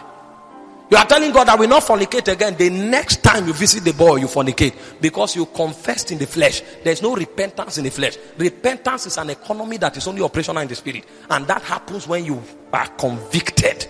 It is when the revelation of the sacrifice of Jesus on the cross is revealed to you that conviction can come into your spirit. And until a man is convicted, he can't repent. That's why most of us live in sin perpetually. Because when you repent, the power of sin is broken. But it comes when the revelation of the cross is given to you. Do you see why we depend on God every day? Because in this kingdom, you don't have any way to shine. Anything called shining is in Christ. You can't shine in this kingdom. The realm is designed such that you can never take credit for anything. So we latch onto the Holy Spirit. We are fasting and praying. The goal is not to fast for 10 hours, for 21 days. The goal is not to pray in tongues for 15 hours. The goal is to apprehend the Holy Ghost. What are you saying? If he has not spoken for 3 days, the prayer continues. Because the target is not time. It's good to pray for long. It exercises your spirit. But the focus is the Spirit himself. You are there until he speaks. You hold on to him. Because if the Holy Ghost does not reveal the cross, the preacher may quote all the scriptures about the cross. You may memorize it and quote it. But you may still be living in sin and quoting, by his stripes I'm healed. The chastisement of my peace was upon him. But you are thinking about immorality in your heart. Because you are a being. You are not a puppet. If you were a puppet or a robot, we could program you with instructions. But you are a being, so you flow by life. And until the Holy Ghost reveals reality to your spirit, life cannot flow. It is the revelation of the cross. This is the journey into the presence. Many don't have it because they are too full of themselves. When you surrender to the Holy Ghost, then he begins to show you the protocol of the mountain. He said, who shall come to the mountain of God? Who shall stand upon his holy hills? Him that have not lifted off his heart in vanity, whose hand is of a clean hand and a pure heart. How do you make your heart pure? What economy has the power to make your heart pure? You can choose to become a monk today. Don't go out again. Don't look at a woman and meditate for 15 years. You will still be iniquitous. Because what is affecting you is first of all in nature before it is an act. And only the Holy Spirit sustains the power to journey into the nature and reconfigures it, because it was by him that you were designed. It's the revelation of the cross. You see why in Christianity our root is deeper than the tree. We travel deep on the ground before we manifest. If you jump up and begin to shout, you have no root. Even Satan will leave you first. When you become popular, then he will shoot you. And then you become a public ridicule to the name of God and the body of Christ. Don't rush to shout. Allow the Holy Ghost announce you. Because the Holy Ghost announces finished products. Have you seen a company? Oh my goodness. The revelation of the cross. It deals with the flesh. And when the Holy Ghost is done with that, then he carries you to the liver. It is in the liver that the Holy Ghost is rubbed into you. He washes you. He purges you. He renews you. That's when oneness and intimacy begins. You know, most of us that follow the instruction of the Holy Ghost, don't do this, don't do this, and we are looking at him for help. Sometimes you do that thing until you are tired. You don't enjoy intimacy yet. Because intimacy is not a protocol that happens when you are obeying. In obedience you cry because the flesh is being judged. When you begin to satisfy the demands of surrender, then the Holy Ghost begins to allow the texture of his reality to rub off on you. That's when God gives you an instruction, you are happy. They say, empty your pocket and give us an offering. And then you say, thank God. How do you imagine that the apostles were beaten and flogged and they came back giving glory to the Lord, that they were counted worthy to be flogged in the name of Jesus? See, something have happened to the flesh. Priorities have changed. Ambitions have changed. Value systems have changed. Because their nature have been altered. When you want to kill them, they will look at you and say, please, when you crucify me, don't face my head up. Because my Lord was faced up. Face me down. It's the walking of the cross. Now they say, hey, God say go to Medugri. Say, hey, no, I didn't hear God. Medugri. You have not seen the cross. So you are still living for yourself. You still have ambitions that you carry like an egg and you preserve it with all your life. Say, marry this man. Say, this man. The person I want to marry is tall and fair. It can't be this man. God will speak again. You cannot be popular among the immortals. The way of the cross, it deals with the flesh. And when you satisfy that claim of obedience, then you begin to sense the Holy Spirit. That's when you go to the place of prayer and prayer becomes sweet. Others are checking the time to pray for 4 hours. You are there, you say, Holy Father. And the next time you open your eye, it's in the night. Meanwhile, you kneel down around 8 a.m. What has happened? The Holy Ghost is rubbing into you. It's rubbing into you. That's where you are purged. Your proclivities are beginning to wash away. You know, before you enter the Holy of Holies, all of these things must happen to you. The flesh must die, because it's not a place where you transact on the strength of flesh. You must be sanctified, because him, the Bible said, thou, O God, art of a purer eyes. Your eyes cannot behold iniquity. So you must be washed by the sanctifying power of the Holy Spirit. Sanctification is not a function of rules. It is intimacy with God. He washes you off. Jesus said, the words I have spoken, they've washed you. By what means? Because the words I speak, they are spirit, they are life. It is the systems of the liver. And when you enter into the inner court, the menorah is there. And then the altar of shewbread is there. And then the altar of incense is ahead of you. When you interact with these three things, you can enter the presence. Do you see that the presence is more difficult than the move of power? That's why most people move in power in disobedience. Have you not come to that point where you do what you want to do and you know it's not the will of God? Then you go back and you are crying, hey, God forgive me. You were moving in power. When you want to move in the presence, you must have perfect obedience.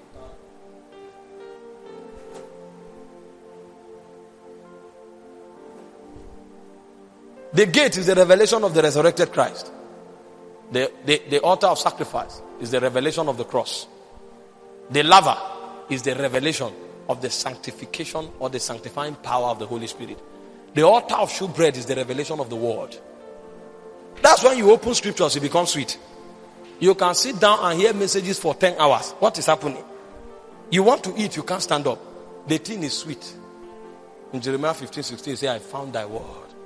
I did eat them, and they became the joy and the rejoicing of my heart. Suddenly you read the scriptures, you are digging. You are digging a good mine. You are digging. It's not that every morning I will read 5 scriptures. It's good. Discipline is good. Because before you get to that point where the Holy Ghost can hang you up, you need discipline to keep up. Because if you allow your system open and porous, the devil will take advantage. And if you get distracted, you are gone. If you don't make reading of the Bible a habit or prayer a lifestyle, Facebook will replace it. And from Facebook, it will become pornography. And from pornography, it will become 3 boyfriends. And then it will become abortion. And it will become death. So discipline is good. We don't talk down on discipline. But we are telling you that beyond rules is an organic life. Because the children of Israel obeyed these rules for 1,500 years. There was no life. The systems of the presence. The presence. At the altar of shewbread, the word of God is revealed. You know the word of God. That's when you don't just come because you use the concordance to gather the scriptures accordingly and then you are quoting it the way you crammed it. No. When you are flowing, the word of God will flow out of you like a river. I had my message there, but as I'm standing here, I'm flowing by inspiration. The things I'm telling you, I didn't premeditate it. You have interacted with the word of God. The Holy Ghost has brought you to the altar of shewbread. The word has become real. That's when the ideologies of your ancestors will no longer have authority over you. Let me tell you something. You can still be a Christian and be a slave of spiritual patterns. Spiritual altars are dealt with by the cross, but spiritual patterns will continue because spiritual patterns are programs that are facilitated by rebellious spirits. So even though curse is not supposed to be part of you, sickness is not supposed to be part of you, a demon can force it. So there is no legal base in the spirit, but because they are rebellious, they will keep doing it until you fight them out. That's why when we go to cast out devils, we just command them. Because we know they don't have any legal basis. Hope you know demons were not casted out in the Old Testament. There were legal grounds. At best, you exorcise them and use songs and sounds to draw their attention away. But in the New Testament, there's no legal ground. So we rebuke them, we cast them out. But if you don't have the revelation of the word of God in your spirit, demons will still play over your life. So the system of the presence is the system of absolute dominion in the world. It brings you into absolute dominion. The word of God becomes real. The gate reveals the resurrected Christ. The altar of sacrifice reveals the cross. The laver reveals the sanctifying power of the Holy Ghost. The altar of shewbread reveals the word of the Lord. And then the menorah He reveals to you the mind of God, the will of God for your life. That's when, at first you join the fellowship, you love singing. But now you have a personal walk with God, and suddenly you begin to know that you are a prophet. So the sounds you are hearing is not just to sing. Those sounds, they are transport system. So suddenly when you hear sound now, you are not in a rush to write a song and go and sing in the church. If you start hearing sound, you step back and you shut the door. You know an encounter is coming.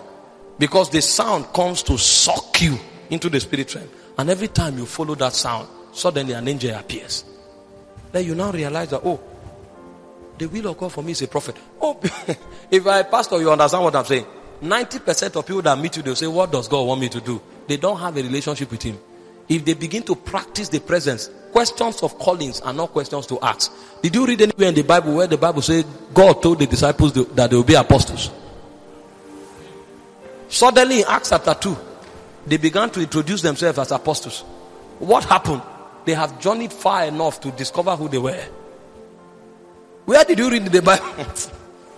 It was in the Old Testament that God will say, I'm making you a prophet. In the New Testament, we walk into it. We walk and then we find ourselves. I'm not an evangelist. I'm a leader. My place is in the government. So as I'm walking my way through the government, I know I'm a witness of Zion. Because I have journeyed to the menorah. I know the mind of God concerning my life. He said, I know the thoughts that I think towards you. He didn't say, I know the words I wrote concerning you. If you don't journey until the illuminated dimension of the Holy Ghost comes upon you, you can't find and factor the mind of God for you. And hope you know that your calling and your destiny is peculiar to you. You will not find it by reading the Bible. It's not there. They didn't say Titus is a prophet or Timothy is an apostle. It's not written there. That one you find it if you journey to the point of the menorah. Then the Lord reveals to you, this is my mind towards you. You will even journey until God will say, your right hand have been anointed with power. Anytime you sense the hand vibrating in the meeting, lift it, the healing anointing is there. So you can come for a healing service and you are playing. You are gisting. You are somebody else who does not know. He will need to open every scripture that talk about healing to build the faith of the people. But you come for healing service, you just be playing or you'll be worshiping. When your right hand begin to move, you don't need their faith. The power for healing have come. You know what is at work. It's organic life. I went for Benny Hinn's conference. They were just worshiping. He was teaching. He finished teaching. He started worshiping. He said the power have not hit the building. The man knew when that second when the power comes, and instantly begins to command demons. And you see people rising from witches. He said at one point in Ohio, he went for a crusade. He just walked into the building and 43 cripples rose from witches. 40, not one, not two, 43 cripples rose from witches. He was so saturated with who he was. He knew it. You know, sometimes we are motivated. So when 5 people tell you you're an apostle, they now come and tell you 3 prophets have confirmed it. But there's no knowing on their inside.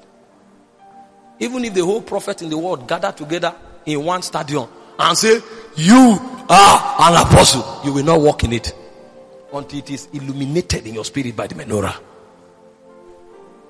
It's the journey of the presence. That's how you come to the holy mountains where you wield the powers of God. There are few that can wield the hand of God because very few of us travel in the spirit. The illuminating powers of the spirit. By the time you get to that point, that's when you can worship God. You know, worship is not singing. Singing helps your soul to align. But worship is actually the transference of the substance of glory on your inside to God. Everything God puts in you that makes his essence real to you, you surrender it back to him. That's why sometimes in the place of worship you are crying. That's why sometimes in the place of worship you are making sacrifice. It's a statement that everything that makes me relevant is yours. You open up yourself to God again so that the spirit man can give praise. In the heavens where the elders worship God, they did it by lying down and casting their crown. Their throne and their crown are the signatures of their authority in the heavens. But when worship begins, they cast all of those things away. These are technologies in the spirit. Did you not notice, those of you that sing, there are some chords you can never strike until you bend Because that thing is deep. You must have to stretch backward until it flows out of you. It is a release of essence, the release of glory as a sacrifice before the throne of God. If you have not come to the point where your flesh is disarmed, the will of God is revealed, and the intimacy of the walk of the Spirit within you is activated, your spirit can't worship God. Most of the things we call worship are exercise in the flesh. That's why the lady is leading worship.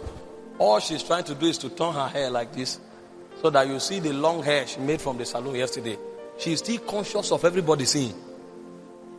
The guy is on the altar worshiping. He sacks his trouser like this, and then he's doing like this. As he's checking out the people who are admiring him, and you say he's worshiping. You don't know what you are doing. When you worship, you die. Everything flesh dies. The first time a man worshipped God in the Bible was Genesis 22 verse 5. Abraham was giving up his only prized jewel, priceless jewel, Isaac. He was going to offer Isaac. And in Genesis 22 verse 5, he said, wait at the foot of the mountain and we go and worship. Do you know how to climb the mountains? It's not stones and bricks you hold to climb. It's surrender. You surrender. Everything that gives you value, you surrender. Because it's a statement of absolute trust. That if my whole vulnerability is presented before God, I'm still certain that He is the one that holds the key to my life. And I will never be relevant until He speaks concerning me. It's the way of relevance. The journey to the mountain is the journey of relevance. Because it's a traffic into the presence of God. But very few find it. Very few find it. Most of us are still full of ambition. And then we come, we say God wants to use us to change the world. Which world? The world that is your taskmaster. Did you not read in the Bible? Everybody God used to change the world, He first of all separate him from the world. Because the world that disciple you, you can't change it. He is your master. In Luke 1:8, He said the child John was in the wilderness until the day of His showing forth unto Israel. If he is trained by the system, how can he correct the system?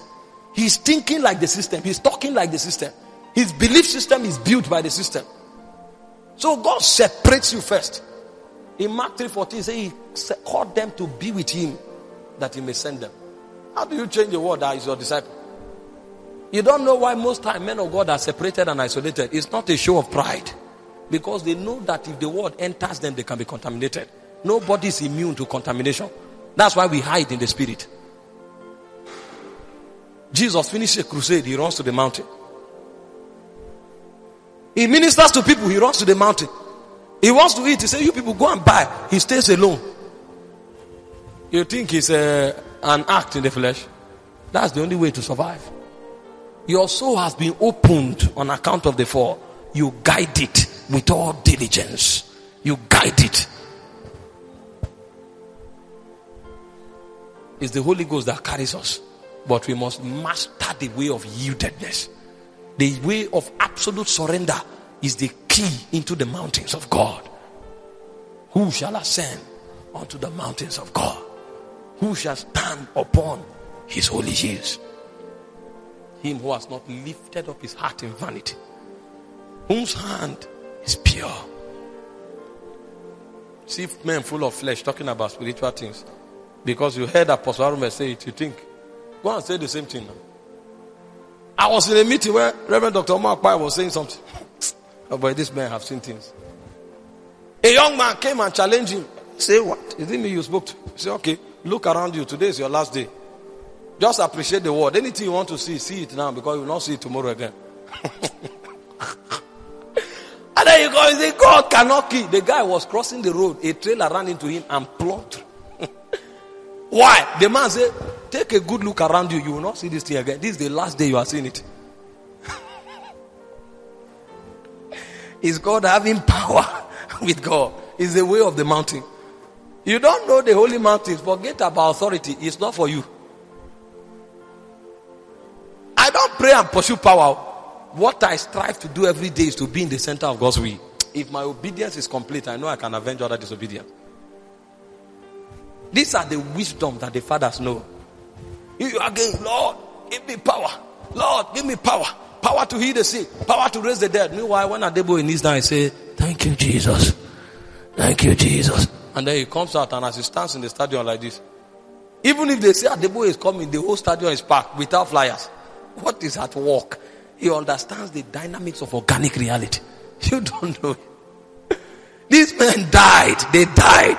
Many times they cried. Some were crying. They said, Lord, don't show me mercy. Break me. Break me. Because I'm the greatest enemy of my future. I must come to a point where I completely learn the way of absolute reliance. Bishop Oyedepo called it total abandonment. We believe it's about powerful words. So as you are coming for the meeting, you are charging. You talk. When you are talking, people are looking like this. You say, come and give your heart to Christ. Somebody is checking Facebook.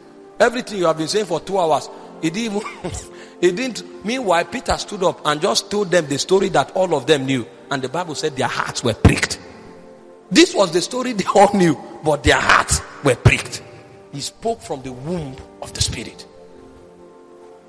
The system of the presence. I listened to Benny Hinn preach this message. I heard it again and again. I will go and lie down. Many years ago. And then yesterday while we were coming from Igbenidium, the lady played it again. I said, what message is this? Send it to me. These were the things that made me. These were the things that made me. When men are pursuing men and pursuing things, pursue the Holy Ghost. Stay with him. It will be boring at first, but stay there. A time will come when it will become fascinating. Because someday you will go to stay and then light will come out from the wall. And then you will look. Is there a door here? You will just wake up. And then as you woke up, you will see an elder walk out of the wall. And then he's talking to you. And while he's talking, you wanted to answer. Then your spirit comes out of you and stand before him. And your spirit is talking to him, but you are here. And you woke up the next day and you are full of wisdom. And then people say, oh, but which book do they read now? You say, okay, this is the books I read. Take. They'll go and read the whole book and become more foolish. You enter the city. You enter the city in Zion. Because this man died. The only thing that blocks you from entering God's presence is your flesh. But when it's completed, then you enter into the presence. It is the roadmap to the presence. The path of surrender. That's where flesh dies. That's where your ambition dies. Your pride dies. Some people come from it. Yesterday I preached in a place where the crowd was heavy. But I'm not moved because you are not much. It's not about what you are thinking.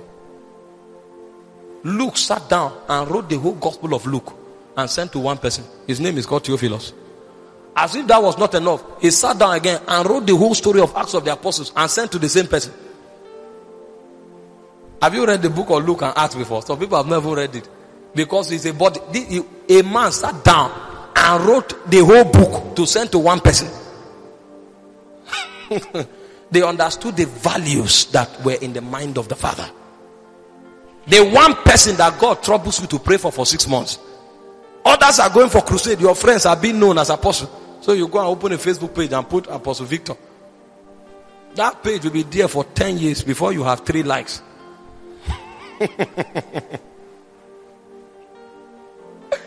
They have meetings. Say, oh boy, I beg, make I just give 5 minutes charge. When you are giving charge, that's when all the relevant people will not come. As you are dropping the mic like this, then somebody just walks in.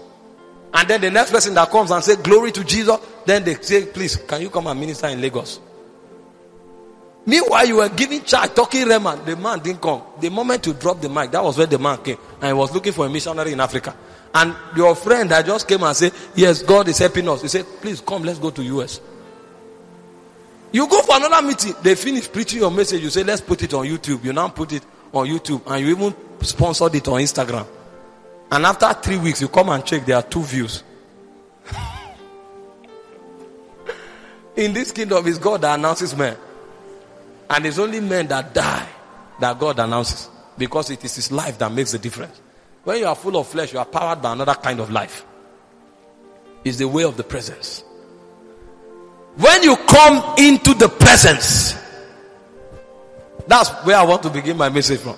Oh, but I still have 30 minutes. Okay, I have 30 minutes. What happens in the presence? What happens in the presence? Everything you have been struggling to do in the flesh, that's what happens in the presence. Tell the next person. You want to raise the dead, it's in the presence. Everything you have been laboring to do in the flesh is what happens in the presence. Hallelujah. You reign, you ancient Zion's king. We cry out, Kadosh. You are mighty on your throne. You reign, you ancient Zion's king. Kadosh, Kadosh. You are mighty on your throne. Break forth, O fountains of the deep. Cry out, Kadosh. You are mighty on your throne. You reign, you ancient Zion's king.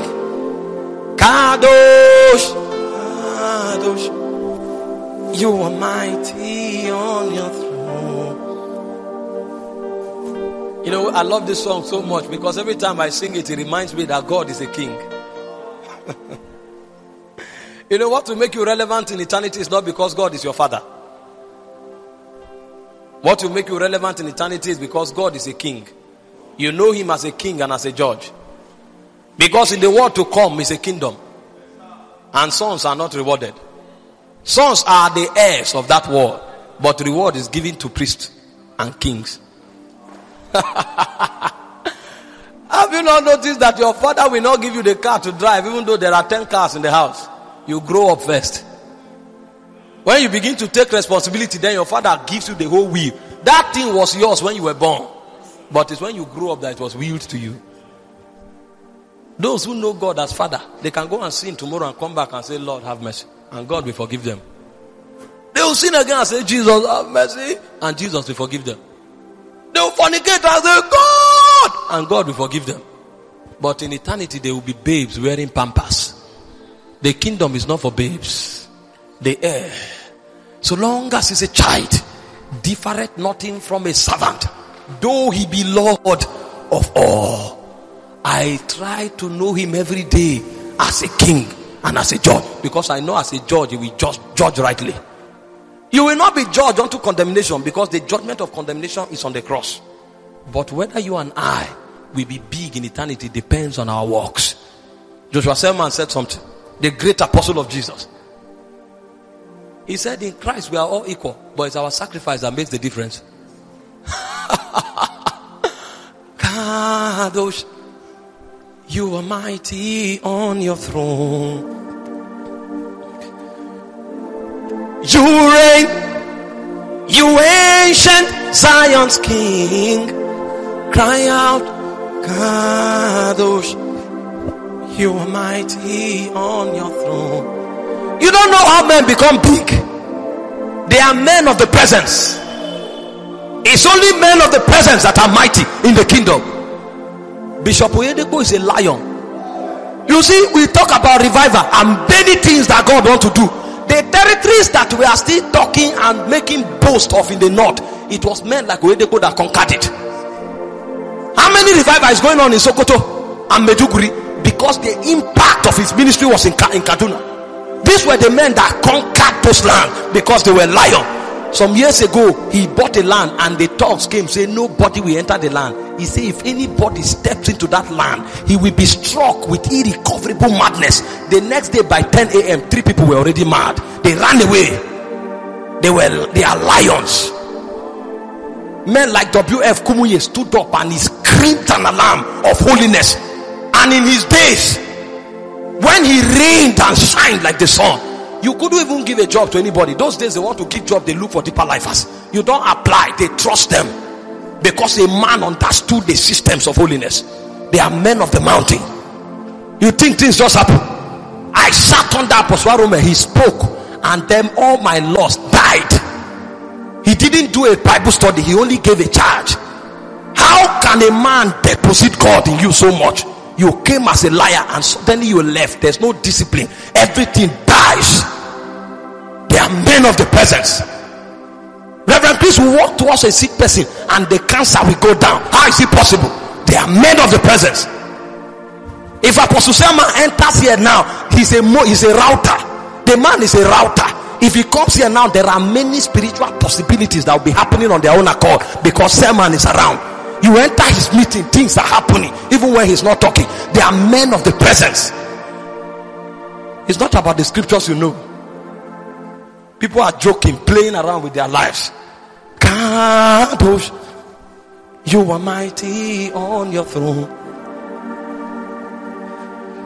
You reign, you ancient Zion's king.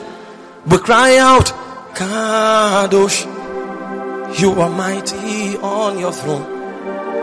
I made up my mind that even if it's 5 minutes of my clip you will hear, you will not sin again. Fire will engulf you. I will die to everything that is flesh. In my days it will be heard that men feared the Lord. You will hear you can't. Every demon that holds you down will run away. There will be hunger, strange. You cannot explain it. Certainly you will pray without ceasing. I don't know what you pursue, but me, I want to be popular among the immortals. I want to be popular in the region of Zion, so that when I show up, I will walk in eternity like an immortal. I will not be a colossus on the earth. In eternity, they will call me a patriarch. Have dead and vain priorities. Men of the mountain. It's on the mountain that the will of God is apprehended. On the mountain. Hey, gosh, I wish I had time. God will not commit anything serious to your life until you can climb the holy mountains. Nothing serious can be committed to you. If you like, quote all the scriptures and talk big, motivate yourself. Motivational speaking cannot move you in this kingdom. In Luke chapter 9, verse 26 to 34, that was when the kingdom was handed over to Jesus. It was on the mountain. Say 6 days later, he carried Peter, James, and John, and they went there. As he prayed, the fashion of his countenance was altered. They appeared before him, Moses and Elias, and they talked with him. What were they talking about? The death in Jerusalem. That was when the will of the Father was made known to him. That for you to fulfill the claims of divine justice, you must die. And where you will die is in Jerusalem. You will not die in Galilee. You will not die in Nazareth. It's in Jerusalem. And you will die the death of the cross. That was when the testament of the law and the testament of the prophet was handed over to the kingdom. Because he climbed the holy mountain. He stood there and he would not come down if it took 10 years. You run to prayer. 10 minutes. You think it's about time?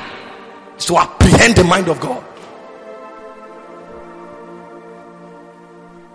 What will God have you do? You follow people and think they will give definition to your destiny. Who told you men make men? The mind of God. Why was Moses so strong? This guy had body to deliver Israel.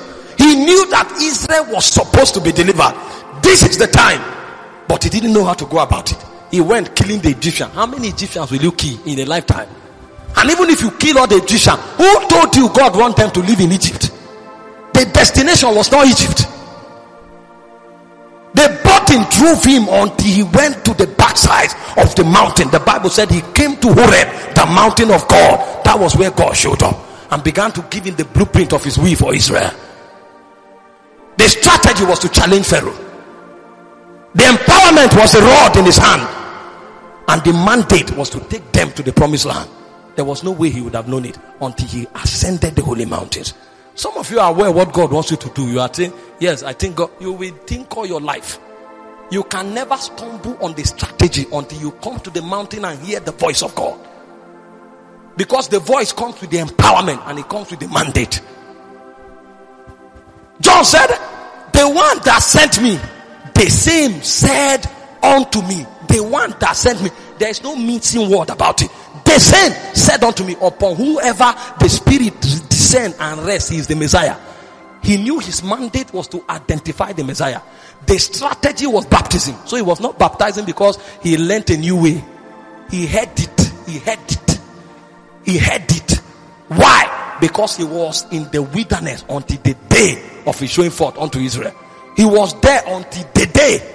So for him, prayer is not an act you carry out and come back. Prayer is the life you are sentenced to until God leads you. Funny thing we do call Christianity. The will of the Father. It's on the mountains that the encounters of your destiny are. Many are trusting God to reveal things to them. Things are not revealed on land. They are revealed in the spirit. You can't have any encounter in this life walking in the flesh. Everybody that had an encounter with God had it in the spirit. Even at the worst moment of their life, this guy had mastered the way of the spirit, until that was the only way they lived. John was sentenced from civilization to die. Frustration, nothing was working. You not even talk about family, they had none. At this time, everything, they were dead to everything. But even in Patmos, he said, I was in the spirit on the Lord's day. That was when he was carried to heaven to show him all the dimensions of heaven. There were things shown to John that the angel told him, don't utter it.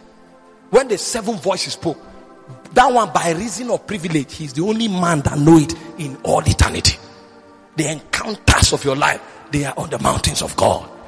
You don't journey to the mountain for gate.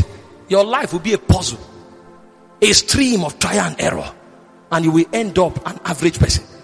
The greatest crisis of life is to know that you were born great but end up small. Every day you will weep. That's why most people retire and they die after 3 days. When they were young, they knew they were going to rule the nation, but they lived for 65 years, and upon retirement they ended up as custom officers. They ended up without impact. They knew the impact they were supposed to carry out, they didn't carry it out. So every day they sit outside, their life is full of regret. They see the things they should have done, they never did, because they did not choose the way of surrender. They are living on campus. You think life ends on campus, having fun and going for clubs and parties. You are a being of the flesh. The Bible said a man in honor that knoweth not is like the beast of the field that perishes. Precious people that their lives are supposed to be vessels to give expression to dimensions of God. Precious ladies that their wombs are supposed to be gates through which kingdom emissaries are raised. They go to waste their lives for temporary pleasure because we are not taught the way of the mountain. That's where the difference of humankind lies. The encounters of your destiny are on the mountain. And life is a product of encounters. The encounters you have are what will change you. But if you don't know the way of the mountain, you will never have encounters. You will live by the stories men tell you. A preacher comes to them because you gave a very sound charge, he calls you and says you are an apostle.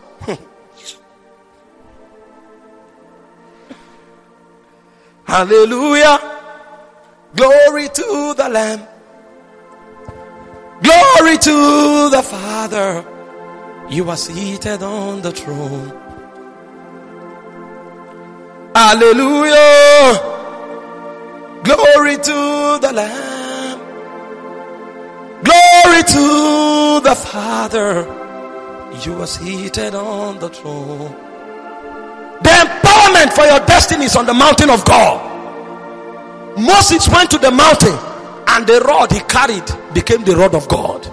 Something came upon the rod.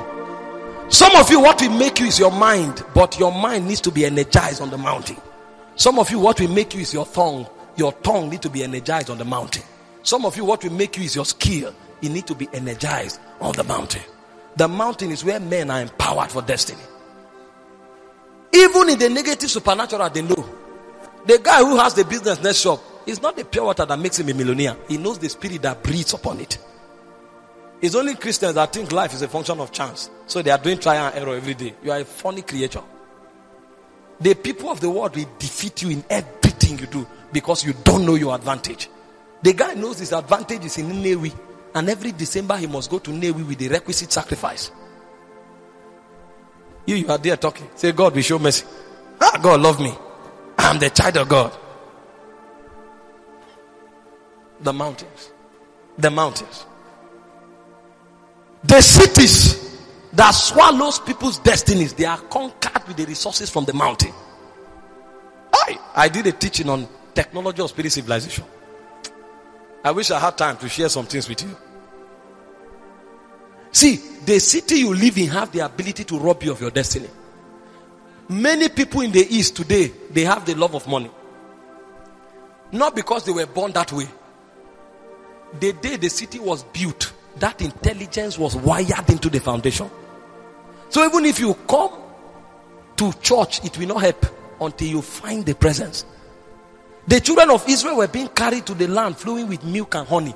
They saw the pillar of cloud every day and the pillar of fire. They were walking with a mobile miracle, but it didn't change their lives. They wanted to go to Egypt and eat garlic and cucumber. Because cities have the ability of brainwashing you and making you a slave forever. Even if you see miracles every day, it will not change anything. Do you know what it means?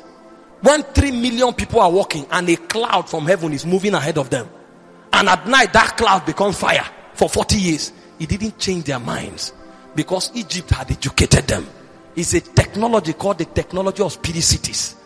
It enslaves men, but the cure is what you receive from the mountain. There's a city in the spirit called Egypt. Egypt will keep you in the world forever. Egypt will never allow you go, because in Egypt there is Pharaoh. It is Pharaoh that makes your talent useless. It's Pharaoh that makes a king a servant, and you will slave with your talent. Nobody will know you are there. It's a system called Egypt. Egypt will keep you a perpetual sinner forever. You can't move. If you want to move, the gods of Egypt will fight you.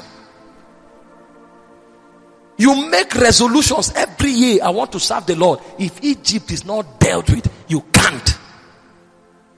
It's a system that keeps people in the world. But the cure to Egypt is the rod and the blood. The rod is the word of God, and the blood is the perfect atoning sacrifice of Jesus. That's what delivers men from Egypt. And all of these things are in the presence. The rod of Moses is in the ark, and the blood is what you pour on the ark. When you come to the presence, you have access to the rod and the blood. It begins to speak for you, so that the powers of Egypt can't fight you anymore. That's why in 1 John 1:9, it says, if we walk in the light as he is in the light, the blood of Jesus cleanses us from all sins. If you are in the presence, the blood of Jesus walks. He walks. And Pharaoh will let you go on his own. You don't know why most of you live in sin. You try. It's not trying. You don't try. When you come to spirit, you don't try. You either yield or you rebel. And your safety depends on the one you yield to. Because if he's superior in rank, then you are safe. If you yield to Satan, you will perpetually burn in hell. Because God is superior in rank. But if you yield to God, Satan is in trouble. When you leave Egypt, you think you are going, then Jericho stands before you. Jericho is a city that does not allow anything come out or going. It blocks your way from destiny. You don't know why you are born again, but you can't get married. There are 4 of you in your house. One is 38. One is 35. One is 33. One is 31. All of you are queens. Nobody is asking for your hand in marriage. Even the boys that you bought phone for, when they collected the phone, they ran away. You have a degree. You have done your masters. You have done PhD. No job. They want, okay, it's okay. You just humble yourself and do a small job. You go, they say you are qualified. It's Jericho. If you deal with Jericho, even if you carry pure water, you'll be a millionaire. It's a city. And what deals with the city is the trumpet of the priest. The trumpet.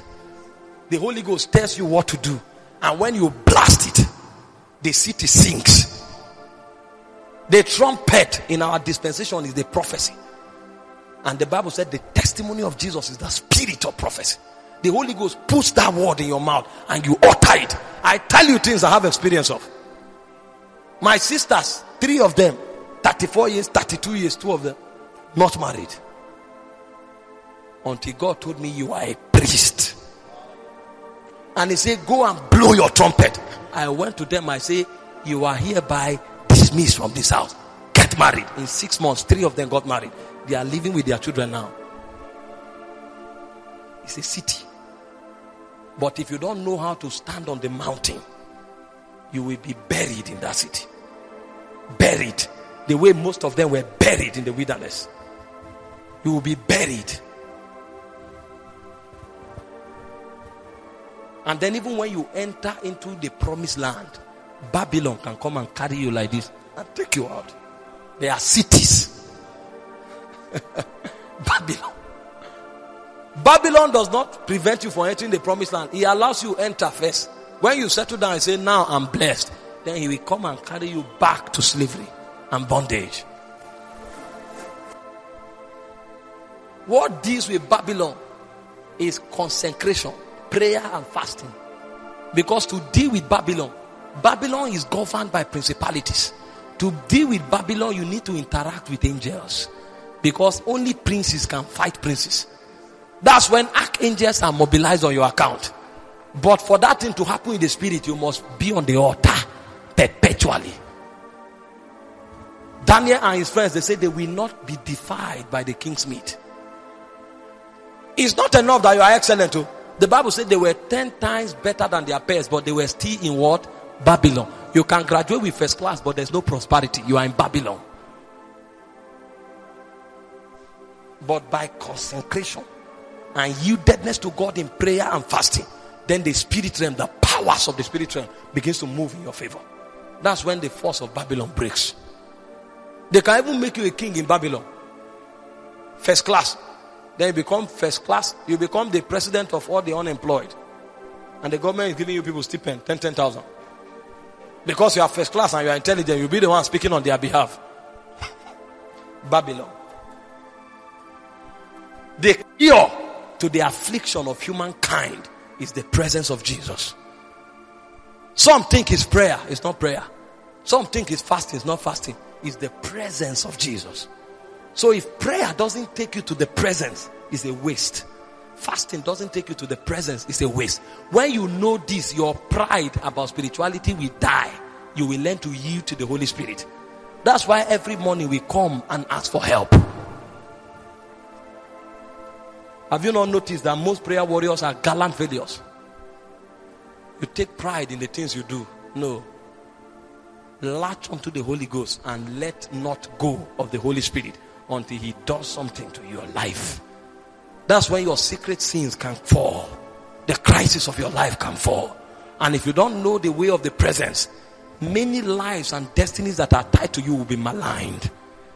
Because in this world, we have space, we have place. The place God has given you, anybody who is within the perimeter of that place, his destiny is tied to you. That was why when Balaam fell, he became the way of Balaam. Many prophets now fall to the same iniquity of lust over money or lust over women. Is the way of Balaam. He said to Peter, he said, Simon, Simon, Satan desires to have you, to sift you like wheat. He said, but I have prayed for you that your faith faileth not. When thou art recovered, strengthen thy brethren. Why? Because when Peter becomes weak, the brethren becomes weak.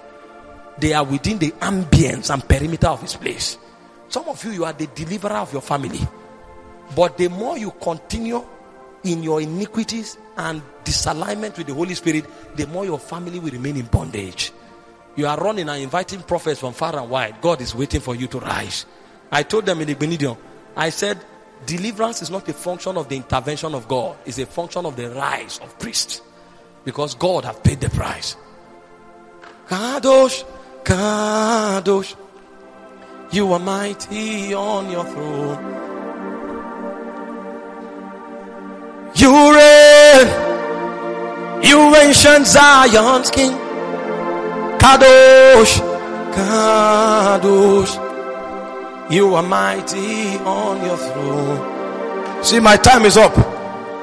But you can rise now and pray. Ask the Lord to help you. You ancient Zion's King, cry out, Kadosh, you are mighty on your throne. Break forth, thou fountains of the deep, cry out, Kadosh, you are mighty on your throne. You want to make up your mind this morning and say, Lord, I choose the way of surrender. Come forward. Let me pray with you quickly. I'm not going to minister in the spirit because the next minister is here. There's no point causing a disarray. You just want to make up your mind. You've been a Christian, but you say, I want to surrender completely to your will, to your government. Just place your hand on your chest. You don't need to come forward. Let's not disalign or distort the place. And make that commitment to Jesus. Make that commitment now. Make that commitment. You are mighty on your throne.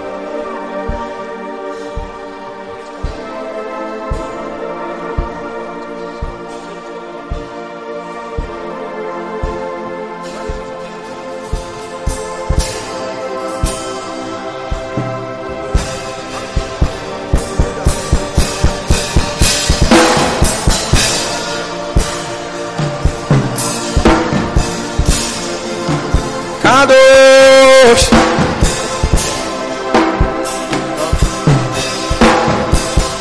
You reign, you reign, you reign. You reign, Zion's King. Kadosh. You are mighty on your throne. Hallelujah.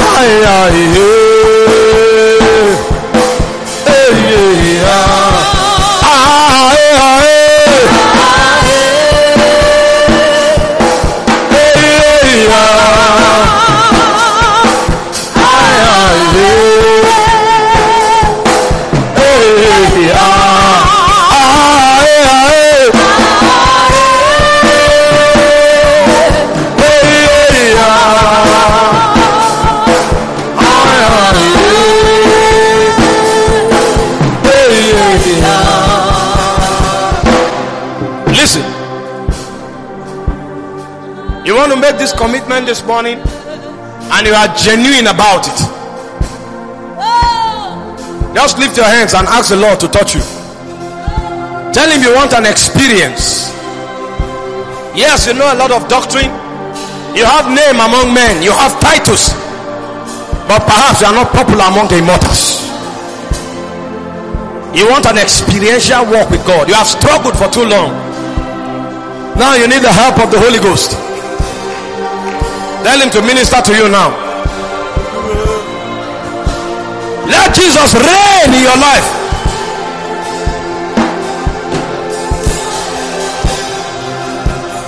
Ah, God, you reign. Yes, you reign. Jesus, you reign. Yes, you reign. Ah, God, you reign. Yes, you reign. Jesus, you reign. Yes, you reign.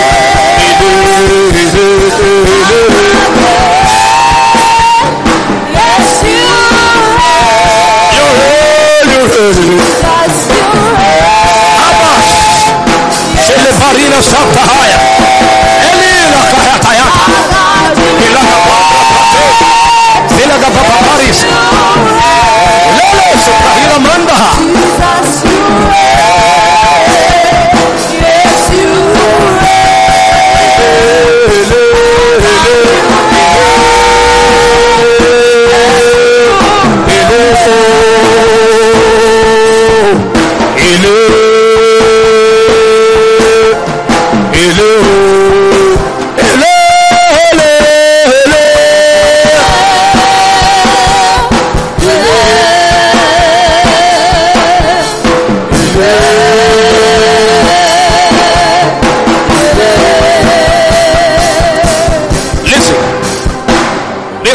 is a time to make decisions for Jesus.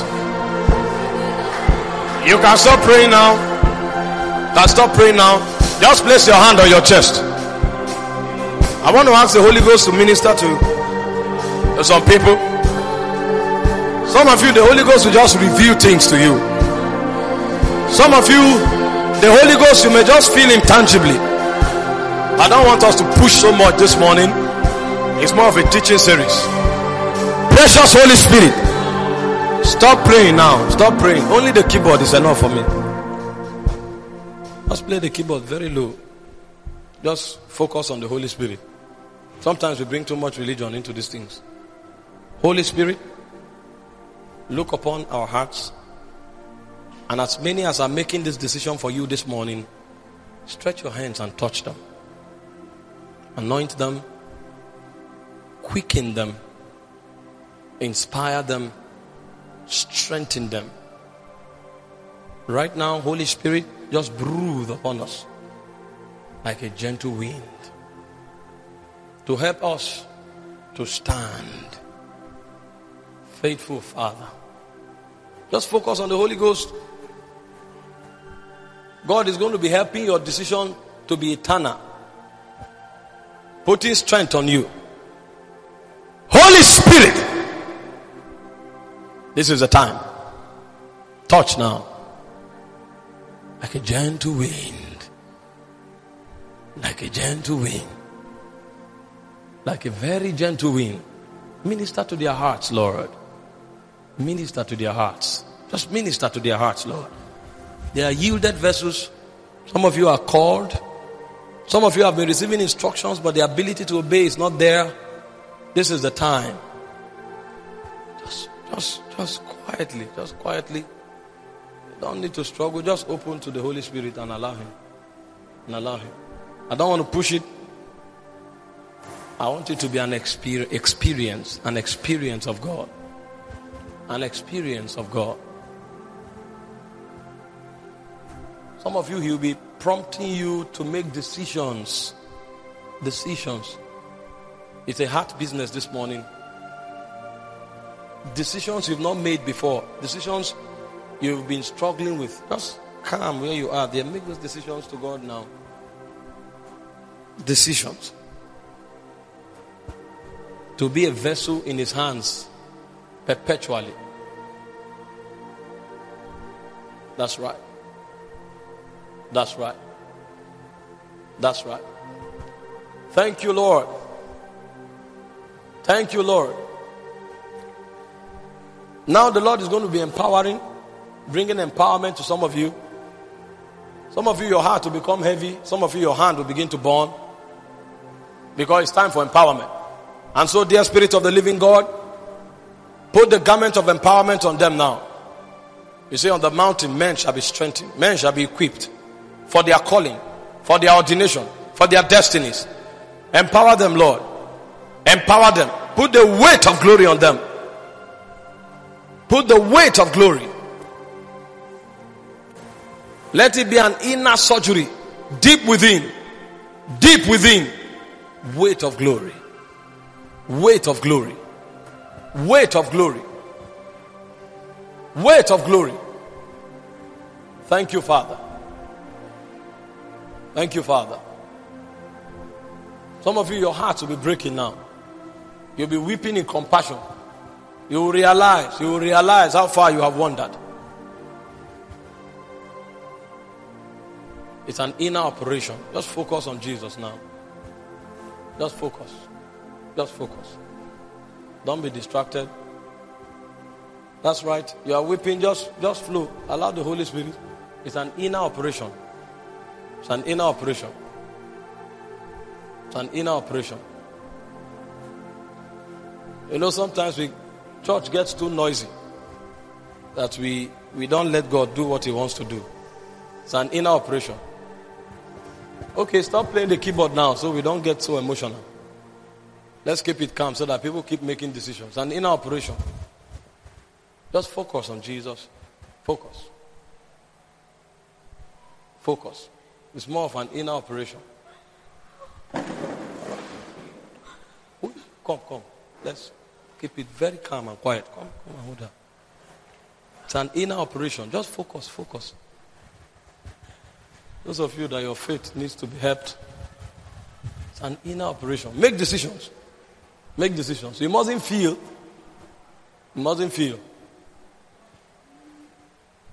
Just make decisions continually. If you need to reiterate it, go ahead.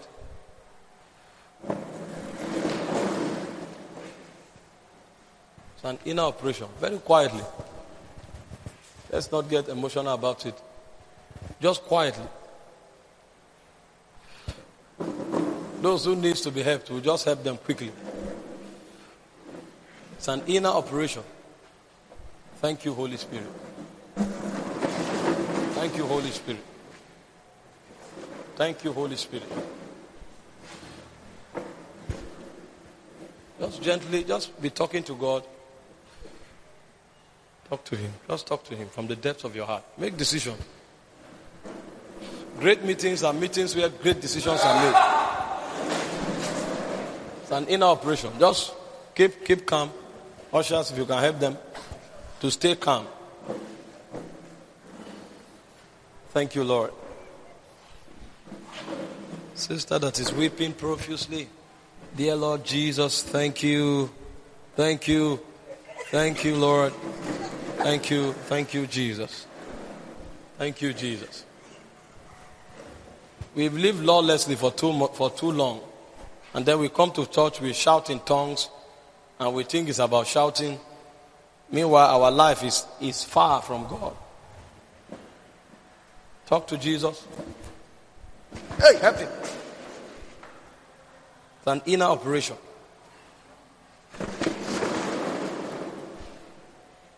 Deep within,